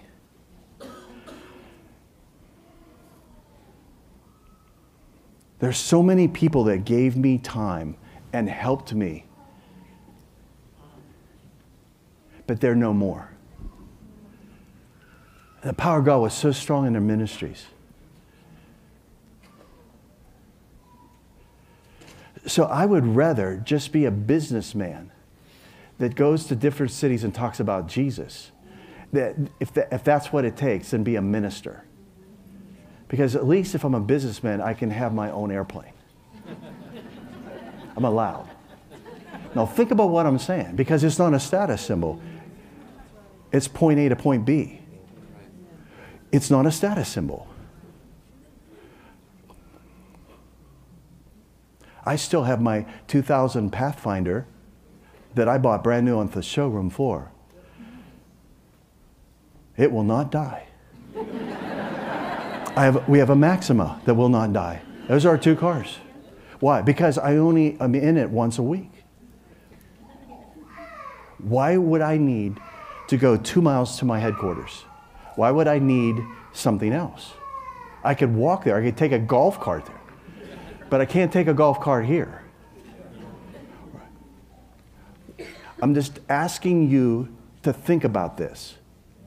Jesus didn't have the transportation that we have today, but yet he did what he could do. He walked 14 days with his disciples complaining to get to Jerusalem from Capernaum, where his headquarters was. And that's where Peter lived. That's where he lived.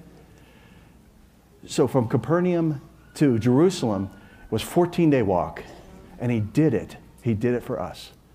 It was a 2-hour bus ride in air conditioning, and we got a meal when I did it. Now think about it. Nazareth was right over the mountains there. On the top of that mountain, it was a 3-day journey. He had to do it. And when he got there, they rejected him. After a 3-day walk. Okay? So we live in a different time. And because of that, I need you to reconsider the way you think. Does it really matter 1,000 years from now what you drove? And what are you spending your time practicing on?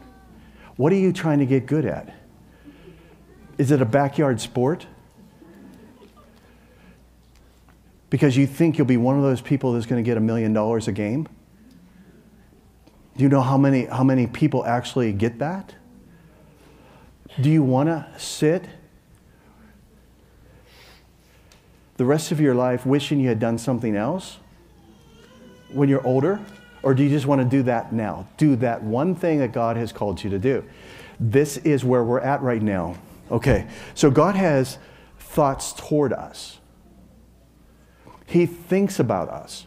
And when he thinks about us, he literally is thinking about what was written about him, about you. He wrote before you were born. And there are scriptures that say this. This is why we have not progressed. This night right here is historical. I mean, I'm telling you, it is a bright spot on the map in history. I'm not kidding you. I was sent here.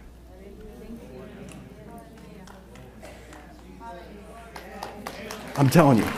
This is why we have not progressed, is because we did not discern that God sits on his throne and thinks about us. We do not discern that Jesus saw a picture of our face while he was hanging on the cross. And when you're sick, when he was chained and being beaten and his back was raw, he was thinking about your sickness. And he took stripes upon his back so that you would be healed. He hung on the cross so that you would be saved. But not only that you would be energized to actually do what was written about you. Energized by the Spirit of God. Okay, so everyone has their plan and purpose already intact before they're born. This is why we haven't progressed. Because the church has neglected the very thing that causes growth. The very thing that causes growth, it is change, but it's actually transformation. You're being transformed by the renewing of your mind. So your mind has to come up to speed with your spirit. Your spirit's born again. All things are new. The old has passed away, but now your mind has to be able to side with your spirit. And that was the church's job. And they failed because they pumped you up in your soul and called it spirit. So when it came time to be spiritual, what came out was soul. Now, I know I'm telling the truth But I might be standing alone right now. I know Julie's with me. I know Julie's with me. I know that she knows. I know that she knows what I'm saying. And if you listen in your spirit, this is huge. What I'm telling you is we don't progress past the last generation that lived. That is terrible. Because everybody in heaven is cheering us on, not to do what they did, but to do more, to build upon it. No one in heaven, I was up there, no one in heaven thinks that you're going to replicate what they did. No one up there right now, they're all yelling and screaming right now, preach it, Kevin. Because they want you to excel past what they did, to add to it. I mean, these are the words that Paul uses, is adding to. The foundation was already laid. There is no mystery. It's already been revealed. It says that in Hebrews, you wouldn't believe the backlash I got a couple months ago when I announced, all I did was teach a class on Hebrews, and I just got to the first chapter. I got 60 levels yet to go in Hebrews. It's the whole book. It's 60 levels. That's 60 times 5 sessions each is that course. I got through the first 5 verses where Paul wrote Hebrews, even though it doesn't say that. He hid himself because he was talking to the Hebrews. Paul wrote Hebrews. All right, he says, in times past, God spoke to us by the prophets. But now, in these days, he speaks to us through his Son. Oh, that went over well. What about the prophets? Exactly. What about them? What about a pastor? No one wants to be a pastor. No one wants to be an evangelist. No one wants to be a teacher. And no one wants to be a father. Paul said, you have many teachers, but you don't have many fathers. He said, I birthed you. I'm jealous over you. That is an apostle. That's a true father. That's someone I can follow.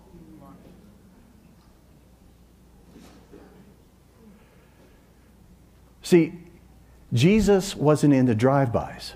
Jesus was into discipleship and mentoring people, making it a permanent relationship to build upon. That is what Christianity is all about. Replication, but exceeding the previous. So Jesus was working himself out of a job. He would say, how long will I be with you? Every time they would come to him for help, they're like, you're supposed to be soloing right now. Jesus is like, I'm leaving the cockpit and you're going to solo. You're going to fly this on your own. The day is coming where you won't ask me for anything. You'll go to the Father yourself in my name, mention my name and get the Lou discount. You mentioned Lou. No, he said he was wanting them to solo. So his whole idea was to get them to do this on their own. Well, where do you hear that today? No, they want you to come back so they can charge you another $99 for the next level of deliverance. Well, when does it ever end? When does the devil just give up? Well, it should be right this weekend. I mean, he should literally just turn in his white flag and leave. I mean, I'm here now. This is my city and this is my state. While I'm here, I've been sent. So I'm under the authority of being sent. That's a little different than being went. I went through the door to get here. I went through Jesus to get here. He sent me here. He sent me with this word that will be historical. This video will play for 30 years. Even though you think he's coming next year, it'll play for 30 years. Why? Because you will do something about it tonight, and we will agree, and it will keep the Antichrist from being unseated. He will be unseated. He will not be seated. Okay. So God has thoughts toward us.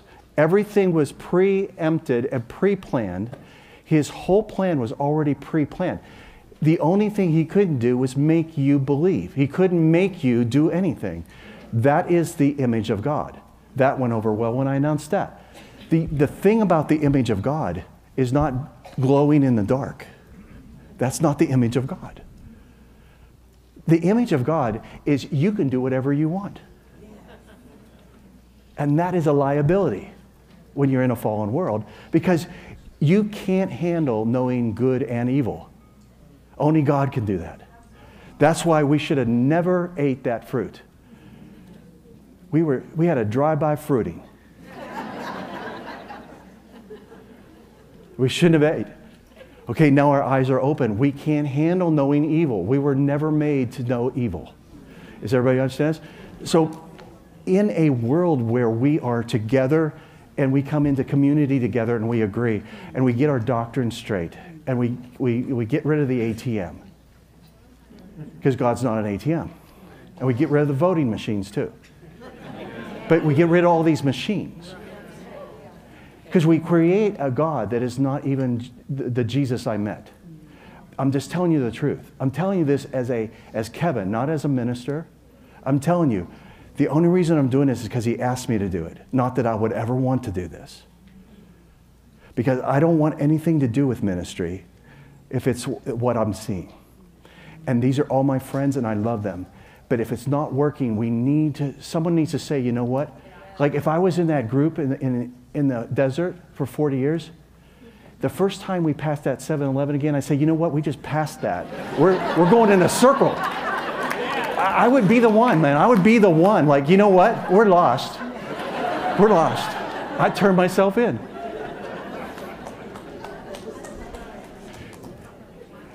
I mean, I'm rated as a captain. But I asked Lou when I fly with Lou and Sven, I go, does everything look good? As I'm set up and we're going to land, I'd be like, everything good, boss? I mean, I check in. Why? Because I'm never going to be that good that I can't be humble enough to ask for help.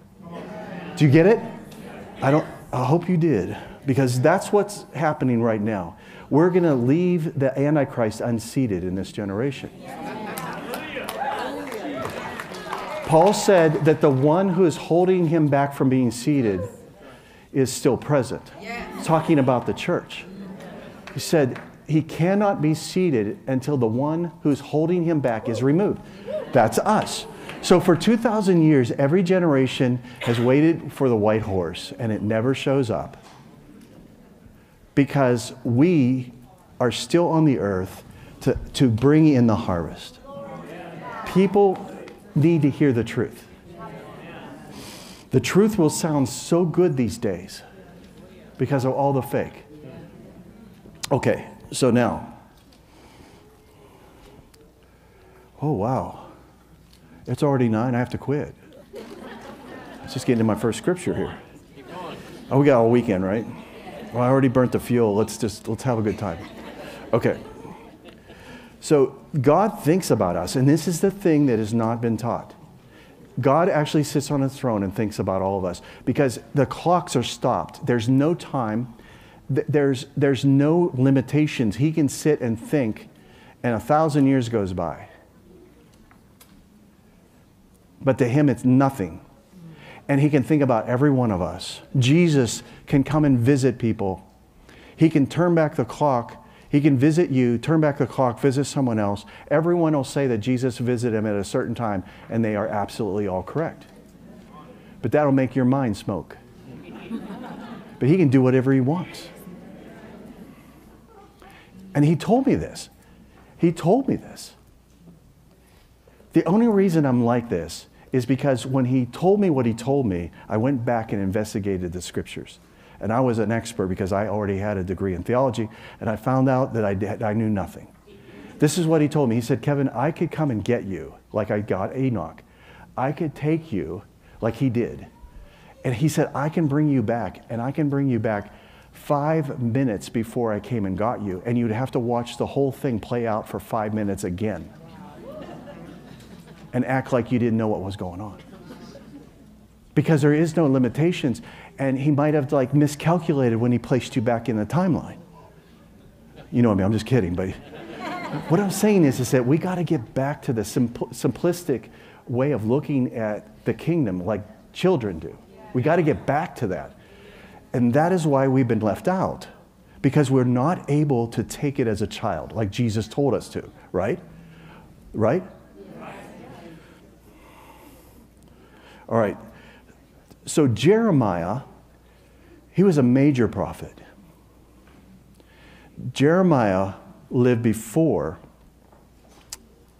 and kind of overlapped, according to some historians, with Daniel. But Daniel was reading the scroll of Jeremiah. That's my point. So Jeremiah had written some things about Israel. It was the whole chapter of 29. You just know 29:11, which I'm going to read. But he actually wrote a whole chapter, 29. It's not 29:11. So we know, for I know the thoughts I think toward you. The Lord's talking. Major prophet speaking. Not the ones that charge $99.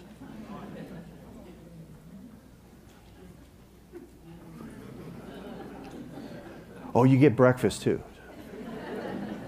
I'm in a lot of trouble. Get the car. I'm in a lot of trouble. Okay, for I know the thoughts I think toward you, says the Lord, thoughts of peace and not of evil. Okay? This is all the character of God being revealed here. It says to give you a future and a hope, okay? That's Jeremiah 29:11. Okay. Now, if you read the whole chapter in a real quick way, because I want to go on. He said, there will come a time after the 70 years of captivity that you will call out to me and I will hear you. And he said, then I will bring you back into your land. So they weren't in their land in this prophecy, but I'm bringing you back into it because I know the thoughts I think toward you, says the Lord, thoughts of peace and not of evil, to give you a future and expected hope. And then plans for you to prosper is what the King James says, okay? So Daniel's reading that.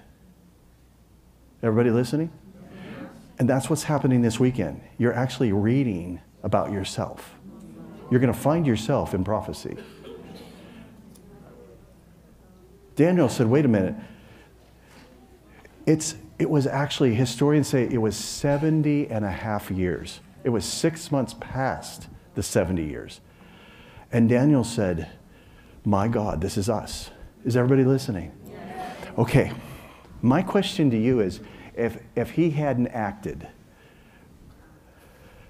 if he hadn't saw that, because it was actually overdue, according to some experts. I'm just a pert, but there was experts. So I'm a pert.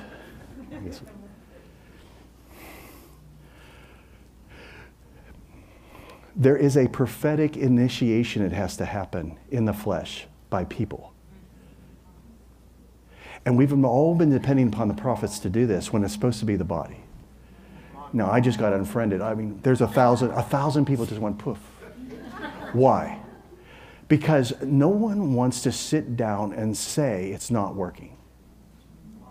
It's the body of Christ. Paul preached it 2,000 years ago. I haven't seen anything better than that. So I'm going to preach Paul.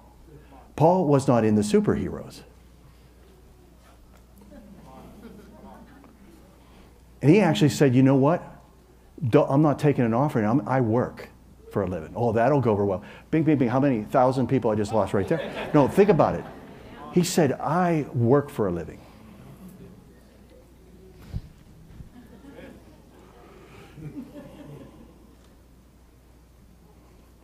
That's what Paul said to the Thessalonians.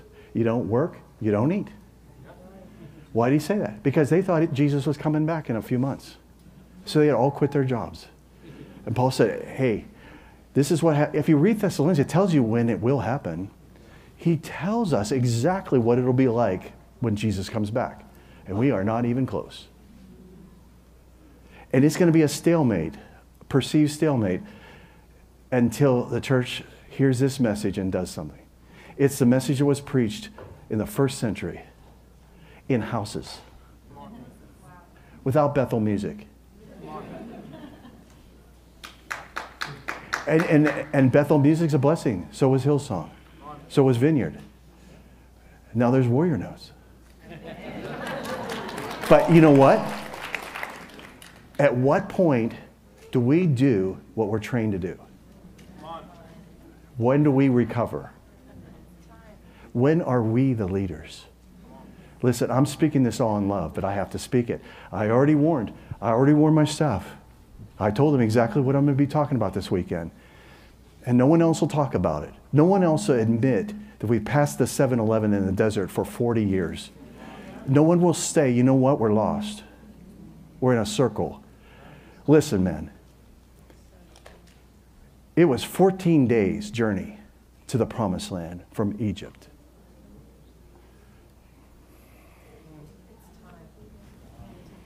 You want another round? No. Okay. So what we do is, this is the secret from breakthrough to overthrow. And then we can just go home. We don't even have to stay the weekend. No. The secret to breakthrough to overthrow is that the devils do not want you to know that they do not have a plan B. If we are activated in this generation, there is nothing they can do. They will have to let the whole thing ride out. The power of God will hit the earth because the angels are already here. And miracles will start to happen. People will get saved. The harvest will come in. And Jesus Christ will come back in this generation. If not, it will be delayed. So that's why we're training the next generation. Because that's what everyone failed to do in the past. It's because Jesus has come back. When I got saved, I was told by my pastor that Jesus is coming back in my lifetime and that I'm going to Bible school, but I probably will not even finish in time to go out into the field. So I actually finished my bachelor's degree a year early to try to get out there to beat him, to beat Jesus coming back. So here we are. I have an iPhone 14 now. You know, they didn't even have an iPhone back then. They had a brick. They had a brick with an antenna on it.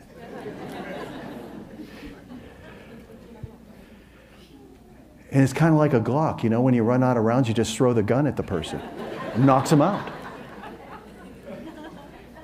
If you can't call somebody, you can just it becomes a weapon. It's a good 10 pounds. All right. Psalms 139, 16 and 17 says, For your eyes saw my substance being yet unformed. And you have questions about abortion? I know you don't. But it says that God's eyes saw my substance yet unformed. Whoa. And in your book were all my days written and that were fashioned for me, when yet none of them had come to pass. How precious are your thoughts? Your thoughts. We're talking about thoughts tonight of God toward you. How precious are your thoughts to me, O God? How great is the sum of them? Okay? Matthew, this is Jesus. We're bringing Jesus into it. Can you believe it? We're going to bring Jesus into it. We're bringing the Bible into this message. Can you believe it? A Bible-filled message.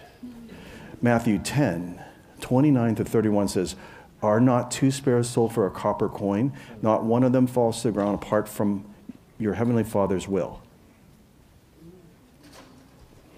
So I know that he knew about the balloon. But the very hairs of your head are all numbered.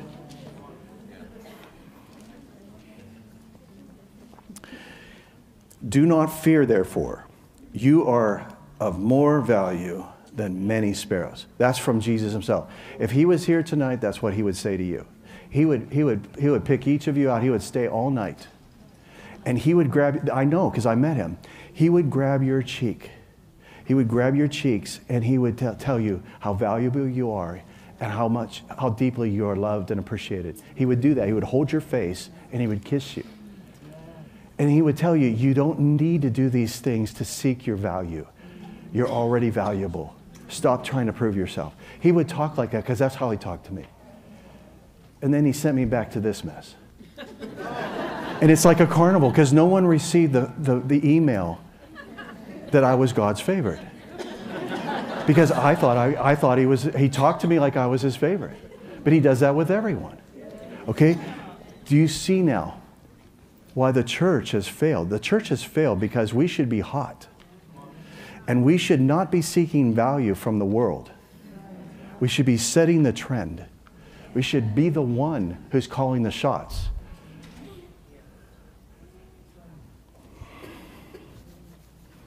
All right. Romans 8:28 and 29. And we know that all things work together for good to those who love God, to those who are called according to his purpose, for whom he foreknew. So he foreknew. He predestined to be conformed. Okay, so he foreknew and he predestined everyone, even the people in hell, to be conformed to his image. So people don't need to go to hell, but they do. He predestined it to not be that way. But everyone has free will. And so it is our job as the church to cause transformation to come. And the transformation comes when we all find out our value. That God thinks good thoughts toward us. So Jeremiah was read by Daniel. And Daniel attached himself to God's perspective and predestined plan for Israel. And when he did, it was in Babylon. They were in captivity. They were there 70 years, and 70 and a half years. He attached himself to the word of a prophet. And this is where knowledge has to become experiential. He did something about it. He saw himself in the Bible. He literally attached himself. We are the generation that Jeremiah has prophesied about. And God has good plans for us, an expected end, plans for us to prosper. And when he did that, he called a fast. Well, then you have angel visitation. And then the angels say, oh, listen, just so you know, there's a big war going on. And when you started to pray, it was 21 days ago. And we've been fighting ever since. We were actually sent the moment you prayed. And for 21 days, we have been fighting. And this is what will blow you away. Nobody catches this, but I was shown it on the other side. If you look at the order of the principalities that they fought, it was the next world powers that came up in order. You're all looking at me like, what? The angels were already fighting the next head honcho in civilizations. If you see what prince they were fighting, you look at the world powers. It was happening in the spirit before it manifested in the flesh.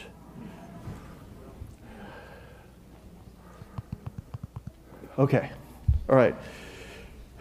The Lord's telling me to quit right now and to go on. Tell me to quit right now. I have pages. We haven't even got to the study guide yet. This is just a warm up. But I need the prop. Because I was woken up and the Lord said, do this.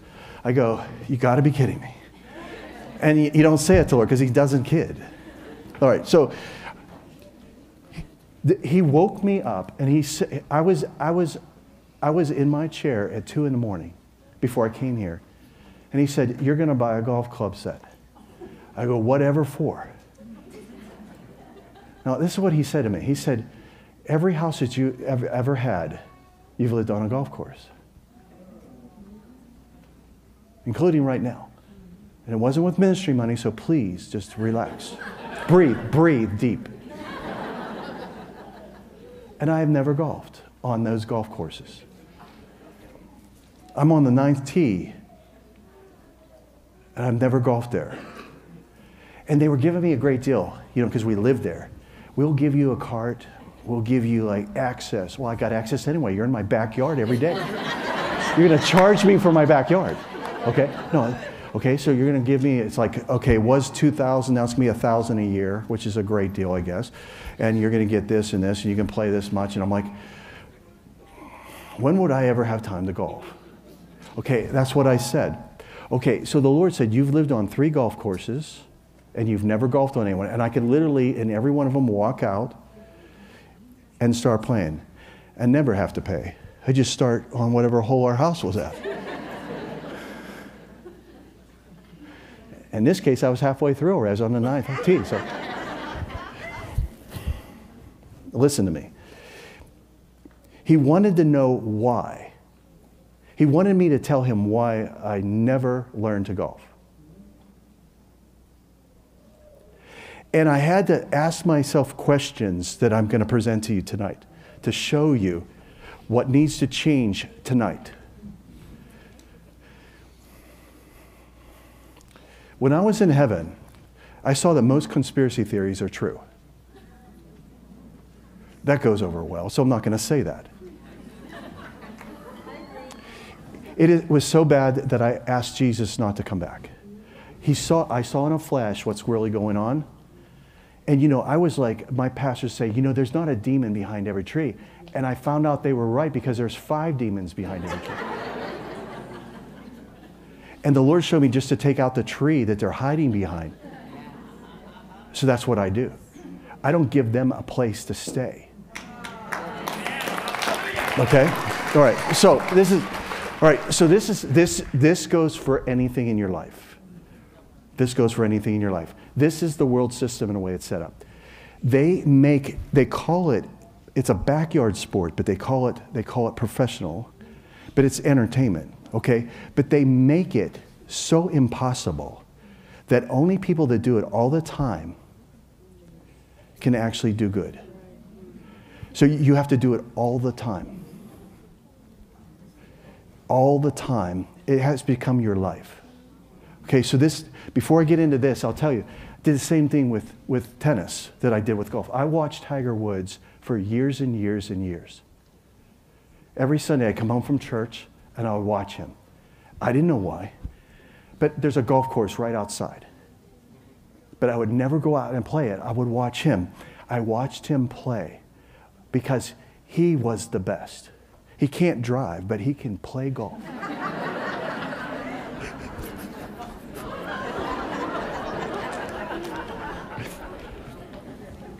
He can play golf. And what I learned in heaven was, if you want to be good, you join yourself with people that are already there. Yes. Yes. So I want to fly like an eagle. I don't have chicken friends. I don't have yard birds. Why do they even have wings? Oh, it's because there's buffalo wings, but buffaloes don't have wings. They're chicken wings, but they're buffalo. Okay. Anyway, getting back to it. So we would watch Tiger play. I didn't have any experience. I've never golfed, but I watched Tiger play. And I did this with tennis. I watched Andre Agassi play. Didn't play tennis, but I watched him play. I watched the best play constantly. So when a friend of mine, he's watching, Scott, he asked me to golf with him. And it's because he couldn't beat his friend, so he knew that he could probably beat me. So I was going to be his confidence builder. So he was going to, he wanted me to play so he can build his confidence up and beat me, because I'd never played. But see, I had played for 3 years. I'm telling you. If you catch the impartation, this is all impartation. It's better than a fire tunnel or a laying on of hands right now.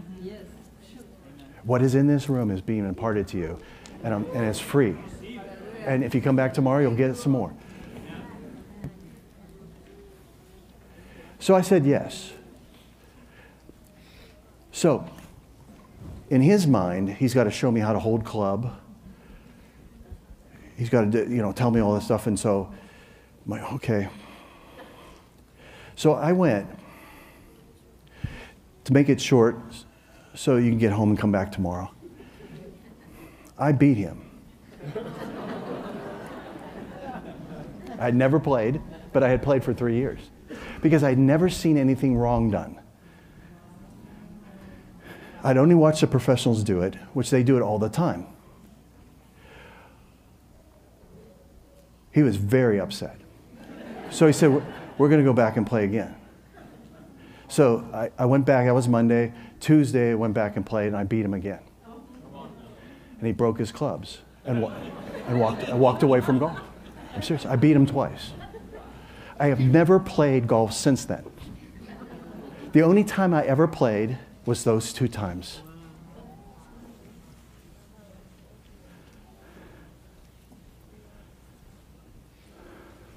Okay, so think about this. Now, what I'm telling you is you got to choose something that is written in your book, and you got to do it all the time, and you have to get good at it. Period. But let me tell you how this world system's set up. You know how many fractions of 1% of the people actually get chosen to go on the GPA tour? I think it's GPA, isn't it? PGA, well, you know, one of those. It could be CIA, I don't know. I thought it was the girls' golf, professional golf. GPA. Okay. That's like PhD stands for post-hole digger. Listen to me. How many people actually excel to where it becomes an income? Okay, it's the same with every sport. The world system, what I saw, the world system is set up to set you up for failure. Okay, so I watch this every day. I watch people in my backyard. I am actually 99% afraid of them. From the minute they pull up in their cart to the minute they go back in their cart, where they're looking for their ball and I can see it's still on the tee because they missed it, but they don't know it. That is a problem. When I see how they drive the cart in my yard, I don't want to be around them. Okay, so people pay all this money to do this, and this is called relaxation. So you're given this, okay? So I'm just gonna show this to you because I haven't done this since I think it was, we had met, right? We were married. We were married, it was like a year in, so it would be 94. This is 1994.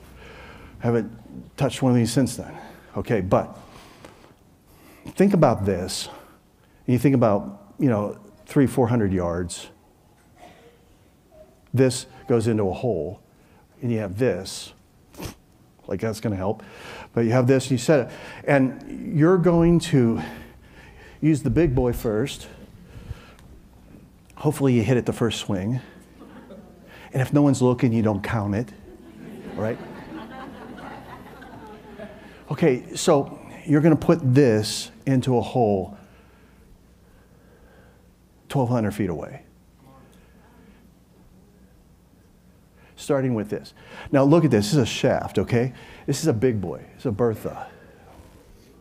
All right, so what you're going to make sure that this angle right here, everything is going to be right. And then when you go like this and you put it up like this, you're going to make sure that when it comes down, that still is exactly straight so that it goes this way.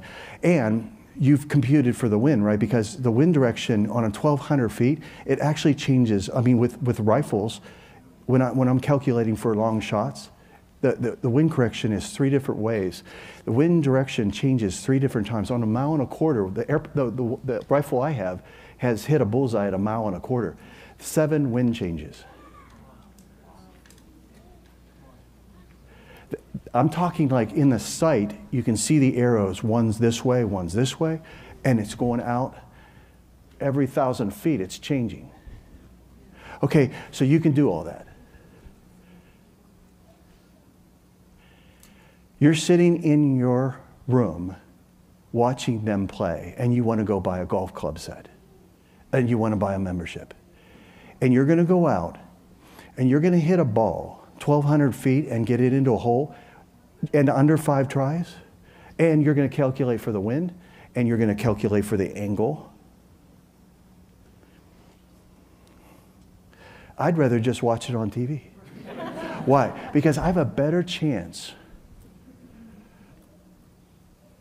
I can spend my money elsewhere. So, it's not that easy. This is step 1. Okay, then there's like these numbers on the clubs. And so, you get another one. And this one's going to help you go another 60 feet. But they make you think it'll go 1,000. But there's more. Oh my gosh, there's a 7 and a 9. Oh my gosh. And then there's the putter. Oh, if you can make it to the green, well, most of you played putt-putt golf, you could win if you can get on the green. But how many of you can get on the green? So you can play putt-putt and win and beat all your buddies. But what about this? So I'm saying this because this is how the world sets you up for failure. You got to be kidding me. No minister's going to do this. But this is what it's come down to. I'm just telling you. The Lord woke me up and told me to tell you this, and then he showed me a can of food. And he told me, you tell the Carls, you buy this, and then you sow this to someone. You don't go home with it, because I never want to play golf. I'm going to sow it to somebody. You can go and practice. But this Lord said, it would be better for people than to try to get a ball in a basket from half court or to return a serve. You wouldn't believe it. When I watched Andre Agassi for 3 years, I went out to play. I stood there just like he did, and I rocked just like he did. And I had the same shoes. I had the same shoes he had on. And I just rocked like this. I'm not kidding you. I'm not kidding you. The guy moved to the other side, and he goes, you got to move to the other side. I go, I'm waiting for you to serve. He goes, I just did. I'm not kidding. He served, and I didn't even. So then I said, wait a minute, no. I'm ready now. So I went and I put my racket out in the mark where I saw he was hitting, and it didn't hit it. Okay? I could not return the serve. My brother-in-law played for the Pittsburgh Steelers, number 73, Craig Wolfley. The whole team was at my sister's wedding when she got married to him. I was on the field. I could not catch a pass from Bradshaw. It would knock me out. The guys in the locker room, their shoulders were bigger than my head. They are Neanderthals. No, I'm serious. That Mel Blunt, you remember Mel Blunt? I mean, I can name all these guys. They could take me and pick me up by my head and set me. My brother-in-law could pick my sister up like this from her butt and just set it and carry her out of a restaurant on his shoulder. But I couldn't catch a pass that I knew was coming to me. But yet I'll criticize a receiver in my chair with my snacks, my nachos. I'll criticize a receiver, got hit in the numbers with the ball and couldn't grab it. But you have no idea. Do you want me to go on? I can go through every sport. Because the bottom line is this, is everything is set up so that only people that are smart enough to practice all the time are the ones that succeed at it. So they play it as though it's a sport, but it's really a time consumer. Now, I know that you're all my friends, and that's why I can say this. I just want this to play for 30 years, because there'll come a day where everyone will see that I'm right. Because there is a point where Jesus showed me it would be better, and you tell the people in Carlsbad, it'd be better for them just to go and buy a can of food and give it to someone that will not eat today than to waste your time trying to be perfect at something that is literally impossible unless you do it 8 hours a day. So why don't you become a pilot? 23,000 seats vacated every year from now on. 23,000, what is it? Am I close? 23,000 last year. 23,000 will not be replaced. They're looking for children right now. Just kidding.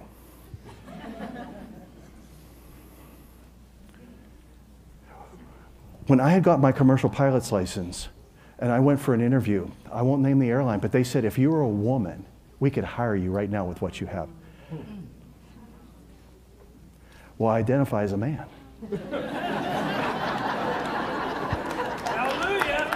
So in the interview, I go, well, does it count if I like women? Okay, now think about that. I was denied a job at a major airline because they were in a lawsuit and they had to hire a bunch of women. And so now, I literally, in just a few months, I could go back to Southwest Airlines and get hired as a pilot. And I was a flight attendant for them. Okay, so that's why we're doing the aviation thing. That's why we're doing what we're doing, is because I want to put children that's why I give away instruments. I'm going to put the children on a path of something that will actually have eternal value to someone else. They've been captured by the world and presenting these things that really are not possible. You know, all the guys that are on Dude Perfect, they're all Christians. They were doing these trick shots as just a backyard thing they did. But they would just do these things until they got to where they could do it. Then they would film it. But see, now, I get a notice that they have a new film out. And I mean, that it's pretty close to instant. So by the time I view the video of their next thing that they've done, they already have 1 million views. Okay, we'll have 10,000 views tonight. By the end of the week, we'll have about 30 or 40,000. Okay, but what I'm saying is those guys are good guys, and they're doing that. But they do videos now where they sit and they say, just so you know, it took us 3 days to make that shot. And everybody's like, what? They go, 3 8-hour days. We filmed every one of them. They said one day they showed up in one of the really cool ones. They actually made it on the 3rd shot, and it was like early in the morning. They had the rest of the day off because they had just planned on, okay, but see, you didn't know that. You're like, they're throwing bottles, and you're like making Guinness World Book of Records, you know, and all that. You know what I mean? Is everybody following me? Yeah. It's deceptive. And now they're not doing it for deception. But what I'm trying to tell you is if you knew the truth about being a Christian, it's not easy. Living in this generation is slated to be harder than any other generation, and that's why we're here. But we have more teaching, we have more translations of the Bible, we have more songs on the blood of Jesus than any other generation, and all we need is one drop. But we have all the songs, you know, and we sing them and we feel better. But do we really know how powerful that blood is? Well, if you ask a demon, they'll tell you how powerful it is. And they have told me. They have told me. The demons know. The demons know how powerful God's name is. They know how powerful the blood is. And they have told me, don't use that name. It's very powerful. When I used the blood of Jesus on them, I mean, 15 demons in a person were screaming at me like a choir. They were all screaming, the blood, it defeated us. Good to know. But I should know it. I shouldn't have the testimony of a demon. But the demons know how powerful what we've been given is. Does the church know? Okay? All right. So this, just like anything else, in moderation, if you think you have a day to try to get a small ball in a hole 1,200 feet away, and you think you can predict all the wind changes, I would rather you go to the airport and take lessons and let the computer on the airplane predict the wind changes and you just fly the thing. And actually take people somewhere and get a good job and fill a seat because we need pilots. I would rather put children on a path where we find out what their strengths are now and then we educate them in that, wherever it is that they're supposed to go. And then the general education that we have is not sufficient to get a person on the right track at the right time. We have really not discerned that our children are much more smarter. And because of that, we've actually robbed ourselves and rob the next generation because we have not discerned that we're supposed to be mentoring our children, teaching them science, getting them out there and experiencing things. And so that's what we're going to do. On my watch, we're going to do that. So tonight, reconcile yourself to God and know that His thoughts toward you are good thoughts and that He has good plans for you, but you are in prophecy. You are there. You're in the Bible somewhere. You are part of God's plan.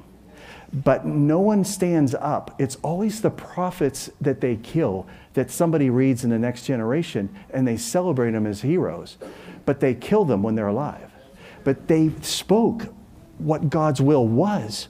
And it doesn't happen because people have to mix it with faith. You got to hear it and you got to obey it. That's why Jesus said, if you love me, obey me. That's His love language, was obedience. That goes over well. And you won't last long with Him in a conversation if you're selfish. Because He's not like that. When you talk to Him, His love language is, show me that you love me. I've met Him. He's not what you think. He doesn't have a favorite tea that He wants to sit and drink with you. He invested everything in you. And that's how I saw I would end this service tonight. You can come on up here and play, everybody. Is I saw the end of the service and I said that. The Lord said, after the golf thing, you tell them, I invested everything in them. You tell them that. I am seated now waiting to get a return on my investment. So it's not about money anymore. It's about people and their lives. All of you are valuable. I came here because I love you. I don't love what you have. I want you. I don't need money. Yeah, you want me to repeat it? Jesus told me, if you take care of my people, I will take care of you. Somebody already paid for this whole conference a month ago. In fact, paid for all the way up through, including the Gulfstream 4. Included everything up past Hawaii. It's already paid for. So I didn't come here for your money. Now you know that you all need to give. You know that that's part of the Bible. You know you need to give, but you need to give to God. And if it's to this ministry, then you do it. But I want partners. I want family. I don't want like a drive-by. I want partners. I want people that are called to just, let's get this done. Okay? So someone has already. Now, who's going to do that? I mean, all my minister friends are like, oh, don't tell them that. You won't get any money. That's exactly right. And Andrew watched it happen. Giving Tuesday. When I started the ministry a few years ago, I didn't know what Giving Tuesday was. And all the ministers I name them, you know who they are. Oh, you got to get your graphics up and for Facebook, and you got to run your commercials because it's Giving Tuesday. I go, what's Giving Tuesday? I give every day. Like people have one day. I guess it's like after Thanksgiving or something like that, like the Tuesday after Thanksgiving or something like that. So I guess after your tryptophan wears out from your turkey. So all my friends, they're watching all these commercials.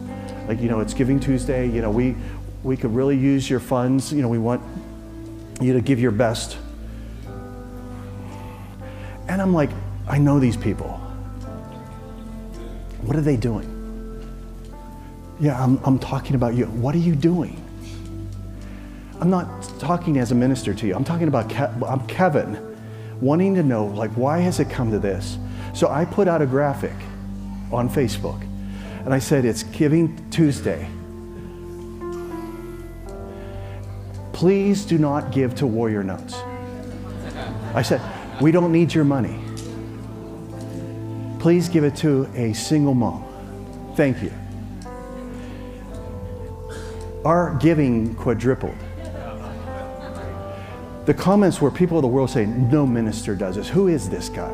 And it went viral. And I meant it. Please do not give. The reason why is that in this generation, everything's about money. But whatever happened to supernatural finances? Whatever happened to you being spoken to by God and you did something because the Spirit told you to do it, and then He was right there. And every time that you need something, Paul said, because you laid it up, every opportunity that comes, you will have more than enough for yourself and for those to give. It's part of a hidden scripture in 2 Corinthians. It's chapter 8 and 9, which is never preached on. It says, don't give out of compulsion. They took offerings that never left the building. They were given to the poor. It never left the building. Never went to the bank. Never went to the treasurer. It was laid at the feet of the apostles and given to the poor. It never left the building. So that's why we have reverse offerings. And that goes over well. We have the ushers come forward and we hand out money. And don't tempt me, because I might just do it this weekend. And this is what we've done that. You wouldn't believe, the ushers come forward and they have wads of money. And we give it out. Who needs money? Who needs gas money? Who needs food money? See, this is the way it was at the beginning. We can do this. So the Lord said, I've invested in all of them. Tell them I've invested everything in them. They're valuable. Spend the rest of their days investing in what is inside of you, your gifting. But the Lord told me that it would be better for you to just go get another can of food and give it to someone than try to put a small ball in a hole 1,200 feet away. Because he told me to tell you that it's a sure thing if you help somebody out. If you give a can of food to somebody, it's a sure thing. I guarantee you the angels will report you to heaven. Amen? Yeah, do you have somebody? Joshua. Is your name Joshua?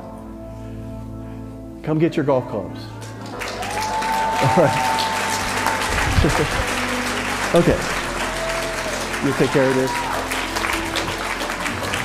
And there you go, buddy. Practice. I'll see you on TV someday. Okay. All right. All right. So how many of you realize that why you came here was for a certain reason, but God has a greater purpose for you. And what we need to do is get on the same page together. We need to allow the Holy Spirit to teach us the truth about everything. And like I spoke in Albuquerque last night, if you know the truth, you will be able to identify the fake. And you don't even focus on the fake. You focus on the truth. So you came here tonight, but the real reason you came was for the impartation that you've received.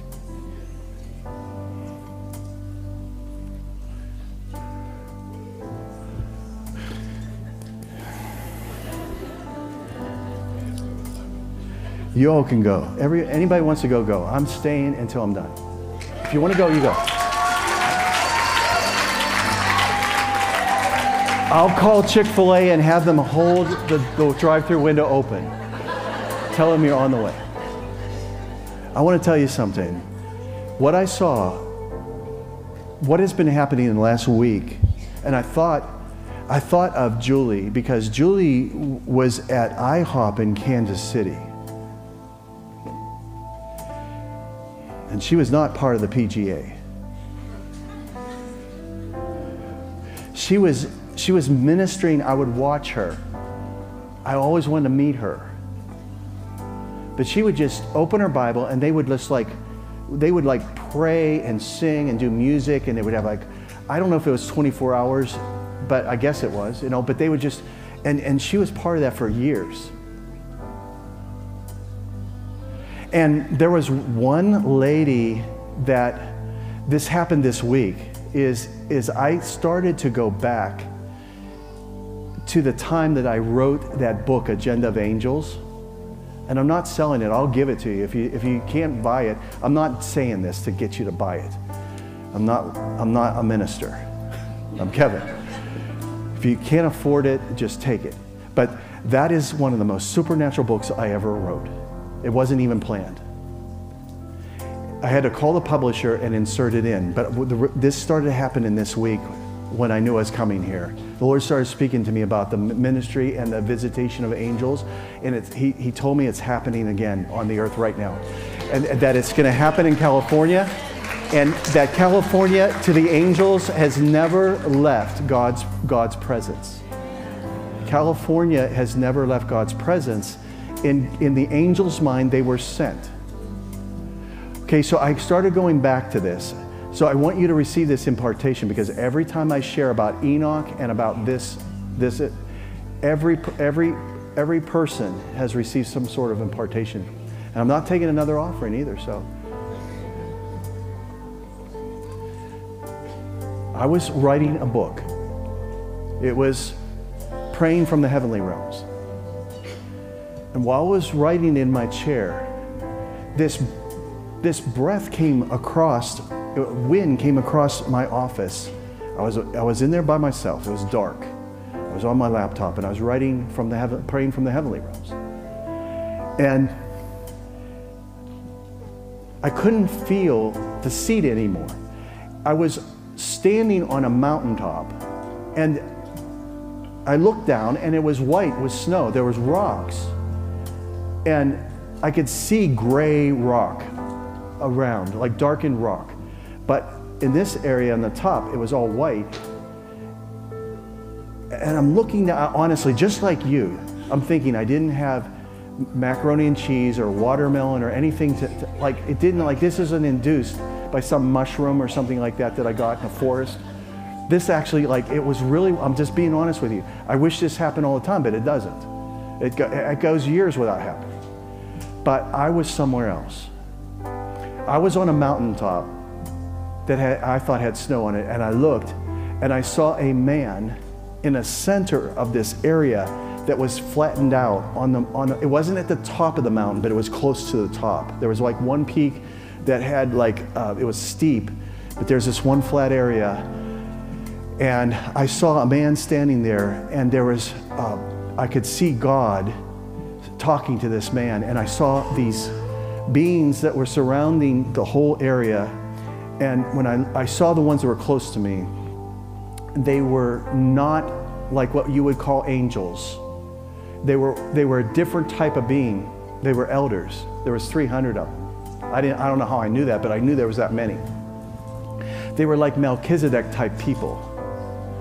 And they had a different embroidery on their chest. They didn't have like what I saw angels have. They weren't warrior angels. They weren't angels. They didn't have wings.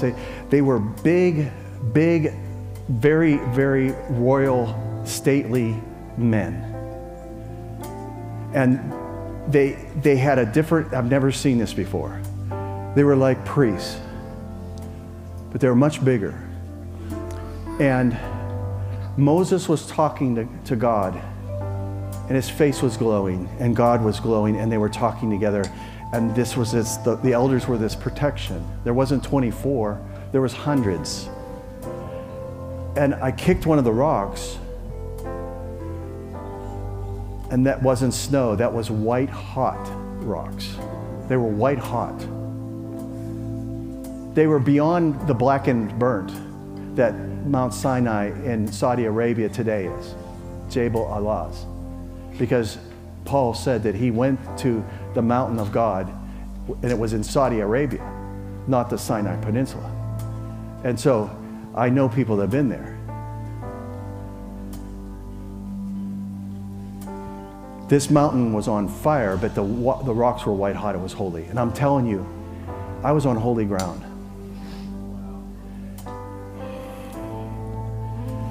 For how long it took, I don't know how long it took. All I know is when I came back to my chair, within 30 days, that book was done. And it was strictly given to me like I just wrote it out, chapter by chapter. If I told you how specific it would freak everybody out, so I'm not going to go there. But I literally was a scribe, and I literally wrote the book Agenda of Angels. And when I was finished with it, I was in Tucson, Arizona, and I was speaking, and I left my laptop there. When I came back to send it to the publisher, my laptop would not start up. So we went to the Apple store. Actually, I sent Rachel to the Apple store. They said, this has been struck by lightning. They said it's completely fried. My heart just sank. And I thought, this is just the devil. So the Lord said, ask them to ask if the hard drive is salvageable, even if it's the imprint of it. Can they get that out? And I said, tell him, no, I'm not an expert. I said, tell them, I'll buy a new laptop, but you put that hard drive in the new laptop. And the guy said, well, we'll test it. The hard drive was not touched. So they put it in a new laptop and sent it to me, and I emailed that to Destiny Image, and they published it. It was the best book I've ever written, I think. Okay, in the last week, knowing I was coming here, that started happening to me again. I started to see my feet on those rocks, and I started to sense the angels around me. And the Lord, I go, Lord, it's happening, isn't it? I said, it's happening. It's here. And I know that in this room right now, the angels are here. And I know that they've all been sent to minister for you. Minister for those who are going to hear salvation. I know that because that's what they told me. So when I wrote Agenda of Angels, I was literally being told, this is what we do. This is our agenda. It's the agenda of God. It's not man's agenda. We hearken unto his voice. We do his bidding. And that's the whole conversation that went on for however long it was. Enough to fill that book, which is like 300 pages. Okay, I'm telling you this because the angels could care less about anything except God himself. Their mentality is they want to please their commanding officer. So when you talk to them, if you're not talking as though you're with them, then they know that it's going to be a hard, rocky road ahead for them with you. They know that. And that's essentially what the book's about. That they are looking for people that will work with them in the agenda of God. Okay, so Joshua made this mistake. So we shouldn't make this mistake. So in Joshua chapter 5, Joshua is like, he's on keto. He's been training, weight training. He's taking over for Moses, and he's got his sword and he's just whipping butt, going the whole way north to the Dead Sea, taking out every city. And he encounters an angel. And he goes, whose side are you on? Are you on our side or on the enemy's side? What did the angel say? Neither. But as the captains of the Lord's army, I have come.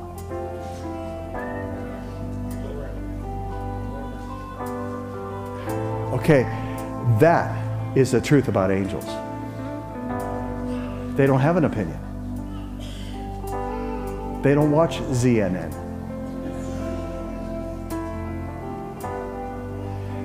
They have been sent, and they hearken unto his voice. It says they do his bidding. If you are talking God's agenda, if you're speaking what God is saying, they hear that and they can identify with that.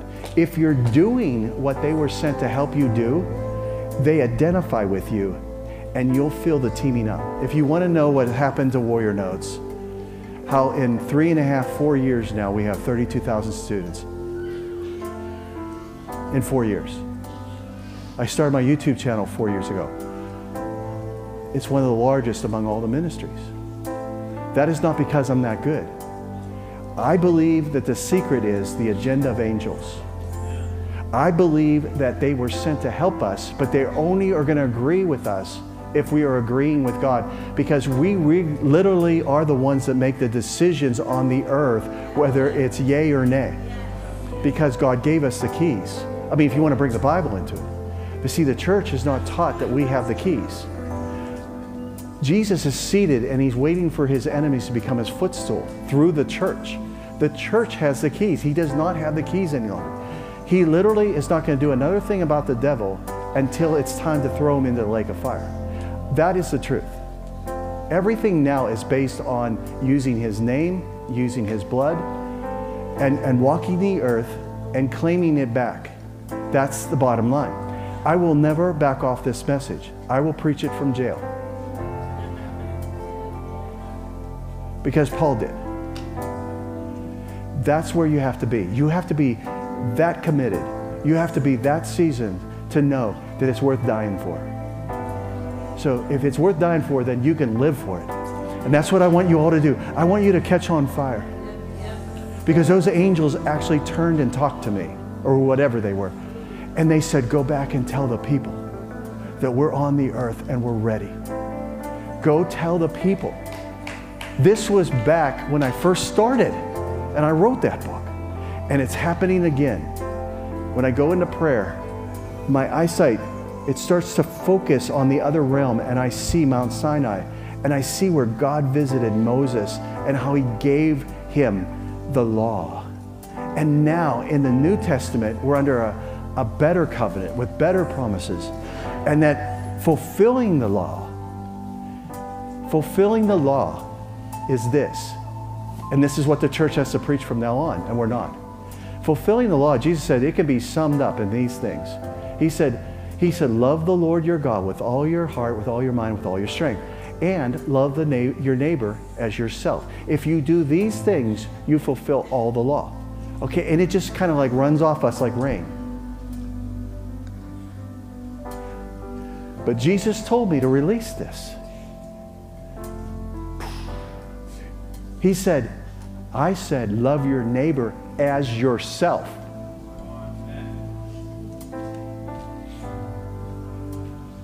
And what I realized was, I can't love someone else if I don't love myself. And I can't love myself if I don't know that I'm loved by a God who created me. If I know that I'm loved by my Father in heaven, and that he knows every sparrow that has fallen, and he surely knows about me, then why would I want to manipulate people to get something from them? What has it turned into? I'm done with being manipulated, aren't you? Ministry is about giving and receiving. And Jesus said, tell the people that they are to know their love so that they can love themselves. You got to forgive yourself. You got to love yourself. You love your neighbor as yourself. It doesn't say you can't love yourself. It says don't worship yourself. Don't worship anyone or anything except the Lord your God only. This is what it felt like. What I just told you right now is how it felt to be on Mount Sinai. It also felt that way when I was with Jesus on the sapphire floor in heaven in the throne room. When I was standing on that and he said, Enoch qualifies to walk on this. This is by invitation only. Those who walk on the sapphire floor were those who walked in the fear of me, and they walked in a relationship with me, and I knew them. Enoch can walk on this sapphire floor. And I said, can I come to you? And he said, come, because you fear me. Well, that's like almost a new doctrine these days, the fear of the Lord, you know? But you know what? Like my dad said, you need the slack jerked out of you. He had to put his foot down. He was a naval officer.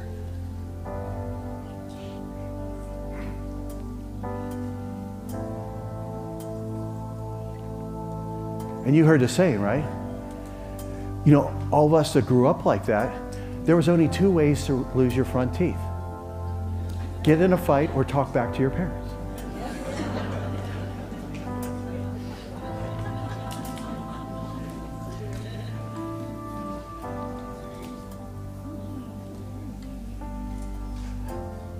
I'm telling you, we're there.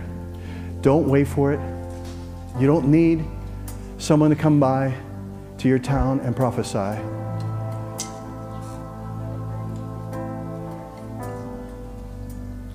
You don't need a breakfast. You need to sit down at the table of the Lord and eat everything on the table. Everything. Okay? Will you do that? Because the Lord set a table for us in the presence of our enemies. Actually, in Aramaic, it says, set in honor of us in the presence of our enemies. He honors us in the presence of our enemies. That's what God's saying tonight. Are you ready? Because you've been mocked. You've been lied to. You've been deceived, stolen from. You've not been taken seriously. Listen, if you talk to anybody at work where I worked, I would sit and talk and no one would listen to me at times. I would actually, as a joke, I'd be sitting there talking about something and I'd say, and nobody's listening. And I said, well, yeah, you know what? I'm going to go to the moon. I'll be back for the next flight. I'm going to have some space sticks. I'm going to drink some Tang and I'll be back for the next flight. And they're like, what would you just say? They weren't even listening to me. So if you feel like people are ignoring you, just know, I don't know how 1,000 people show up to listen to me. Because no one would listen to me, and unless the anointing of God was on me and I started speaking from the Spirit. And then everybody had teary eyes and everybody wanted to hear what I had to say. But it wasn't me speaking. How about all of us warriors just get into that mode where we speak by the Spirit? Amen? We just speak by the Spirit and we start prophesying.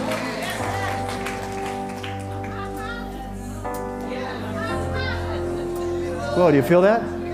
You can't make this stuff up. Did you feel that?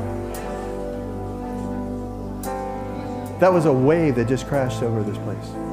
A wave of the Spirit of God. You can leave anytime you want. I'm not going to disobey the Lord. I flew from the East Coast to get here. I ain't going until I'm done. You all, there is no one behind you. If you look, there's no one behind you. You're it.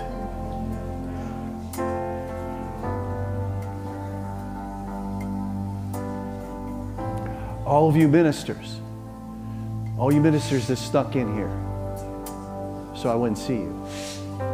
All the ministers that are watching. We need you on fire. We need every fivefold minister of the church to stand up in the fire and speak from the fire. We need all of you. Listen, this is what the Lord told me to say. This is to get rid of all my friends. He said, if preaching the truth causes you to lose your church, then go get a job. That's what the Spirit told me to say. If preaching the truth causes you to lose your ministry, then just go get a job and keep letting it fly on YouTube. That's what He told me to say. Are you tied? What are you afraid of? Jesus let it fly, and they killed Him in 3.5 years. I've already exceeded His length of ministry. I love you all. The Spirit's released me, so I'm going to walk out gently. You all worship. The Lord said from now on, 2023, there will be a response by worshiping God after the message. This will be the longest message for this weekend. And it was actually the equivalent of 3. And the Spirit of the Lord said to do that because He told me, He said, do what I did tonight because there's some who will not be able to come tomorrow. He told me to switch everything around, so I actually switched everything around and did the messages because there were certain people that He said they've got to hear this, but they'll only be here tonight.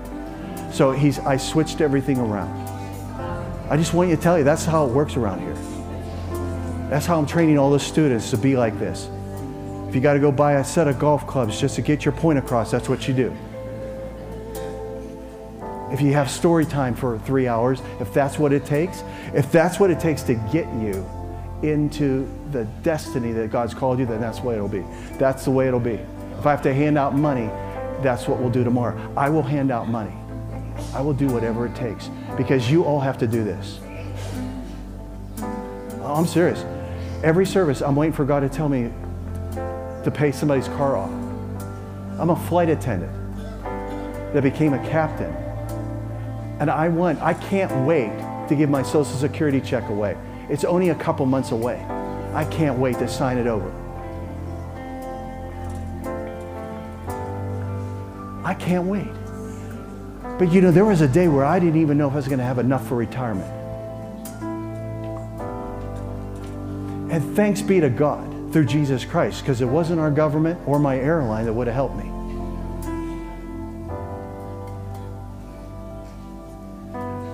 Release it. Ryan, get up here. Ryan, the Spirit of the Lord. Get up here. Tell these people, he's a pastor. All the people that work for me, they're pastors. They have churches. Tell them that when I first met Ryan, he produced my first show for Sid Roth. I went to his church. He had like 25 people in his house. Now he's got like 2 or 3 storefronts. And he's got almost 200 people in his church. They got a coffee shop. They have a food pantry. He's seen his people. He's seen them activated just because I came to Sid Roth and we hooked up. And now he works for me. He's being trained to do what he's doing. All these men and women that work for me, they've all been trained in other places to come and do this. Tell them, Ryan, just activate. I feel like I'm done. All of you need to hear this. He's seen it. We have people. We just started Warrior Fellowships in cities with like 10 people. They have to have a hotel room. They have over 100 people in just a matter of 2 months. All we're doing is meeting people's needs. If people don't want to go to church, that's their choice. God's will is the church. But if it's not working, like there's a cycle, then we need to create a place where you all can meet and feel safe and learn the Word of God and pray for each other and love on each other and receive love and prayer and feel like we're part of something great, because we are. Amen? Go ahead, Ryan. Just real quick, when Kevin would first come to the house, my mom was his lead intercessor at the time, was a seer, a prophetess, and when he came, there's a bunch of angels that came with him. When Kevin left, the angels stayed, and they've never left Antioch, our church. The same thing is here tonight. Because Kevin and Kathy were obedient to the Lord, angels came to this place tonight, and they're going to stay with you now. They're going to be with you. They're going to help you. That agenda of angels is going to be with you, working with you, with signs and wonders following. Amen. Rusty over there, 30 years with the Concord Police. He was at that meeting. He came up, he wanted to be filled with the Spirit. Do you know how hard it is to get a police officer filled with the Spirit? I laid hands on him and prayed for him, and he received. And I knew that one day he would work for me. And now there he is. Amen. Kathy and I, we met Sven. How we met Sven was, the Lord told us what aircraft was ours, so we just said, we'll take it. This guy delivers it. It's his. So he sells it to us. And we're sitting there talking to him about what God's done in their lives. And he's like, can you sign my book? Can you sign the book? I said, sure. And he's never left. We can't get rid of him. And so now he runs our aviation department. He knows our airplane better than anybody. Lou, he said, there's a guy named Lou. He's a big teddy bear. He's going to fly with you too. Lou met me. He goes, you want to be a captain? I said, yeah. He says, well, my sole goal is to make you a captain. And we went from nothing to being a captain in less than a year.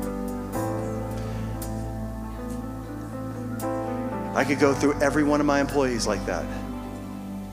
But it all started with me and Kathy fasting and praying in our house, wearing our carpet out in every house we've had, wearing our carpet out, just praying in tongues, no engagements, no pulpit, no 501c3, nothing, no invitations. But we stayed in there. We learned to pray from the fire. So she's going to pray from the fire right now. The presence in here is so strong. So just reverence the presence of the Lord.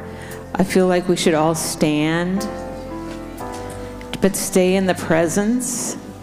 It's holy, holy, holy is the Lord God Almighty. He's in our midst. And he wants us to resonate with his presence. He wants us to he wants a continuance. I keep hearing that word, continuance. Like what we began, he wants it to continue. What those who went before us began, he wants it to continue. So what we need to do is, in the fear of the Lord, I want us to either, you can stand, you can bow, or if you can, like if this really was, God is here, his presence is here. If you were going to come before the throne of God tonight, how would you come? If you can come up to this altar like you would come to the throne of the living God, then please come, but do not disturb the presence, because he is going to do a mighty work in our lives, in this place, in this nation, and in the world. So if that's you and you can come up here like you're coming before the throne of the living God, please come up. Thank you, Father. Thank you, Father. Thank you for your presence in this place, Lord. We reverence your presence. We resonate. We resonate. We reverberate with your spirit, the spirit of the living God. Shinakita la unda. Let the Spirit pray through you in the fear of the Lord. Mashene kitana veshe. Lavino tomor ramase. Wikiti neapato. Rembe stanoto. Makila matila mastelepene. Teranikane anutanas. Teranikani senikianoto. Hora hashe. Hora hashe. Hallelujah. Halakula mande. Ila mande le minda. Ula mande le minde. Ula minda la minde. Ila manda la maso. Ila manda la masto. Hallelujah. Hallelujah. Hallelujah. Hallelujah. Shukura shete. Orabashoto. Orashekitave. Orashekitave. Orashekivate. Orashekivate. Thank you, Lord, for the angels in this place. Thank you, Lord, for the angels in this place. Shalakitanashe. Hallelujah. Hallelujah. Glory to the Lamb, to the great I am. Glory to the Lamb, to the great I am. Dokutabase tese. Dabata busatabashe. Torrabababu rabababaso. Orabababaso. Soravisatekeshe. Soranehianate.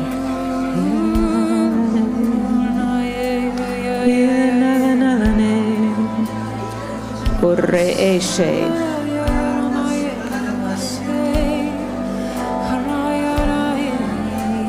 Uravare veriesto. Shukurreveshe. Shukurravashe. Just the worship. I just feel like y'all with the worship, just let those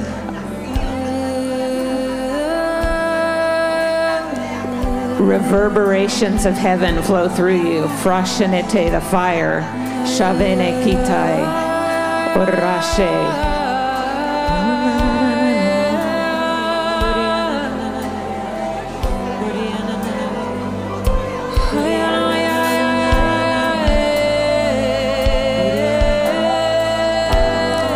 While the team is worshiping, if you worship with them and let the Holy Spirit sing through you.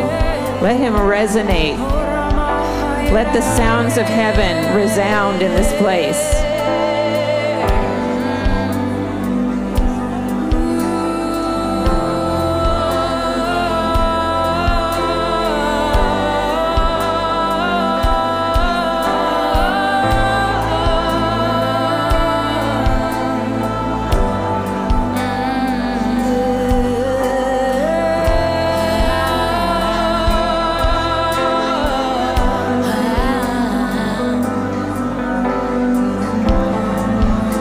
God is doing a deep work, and He's not in a hurry.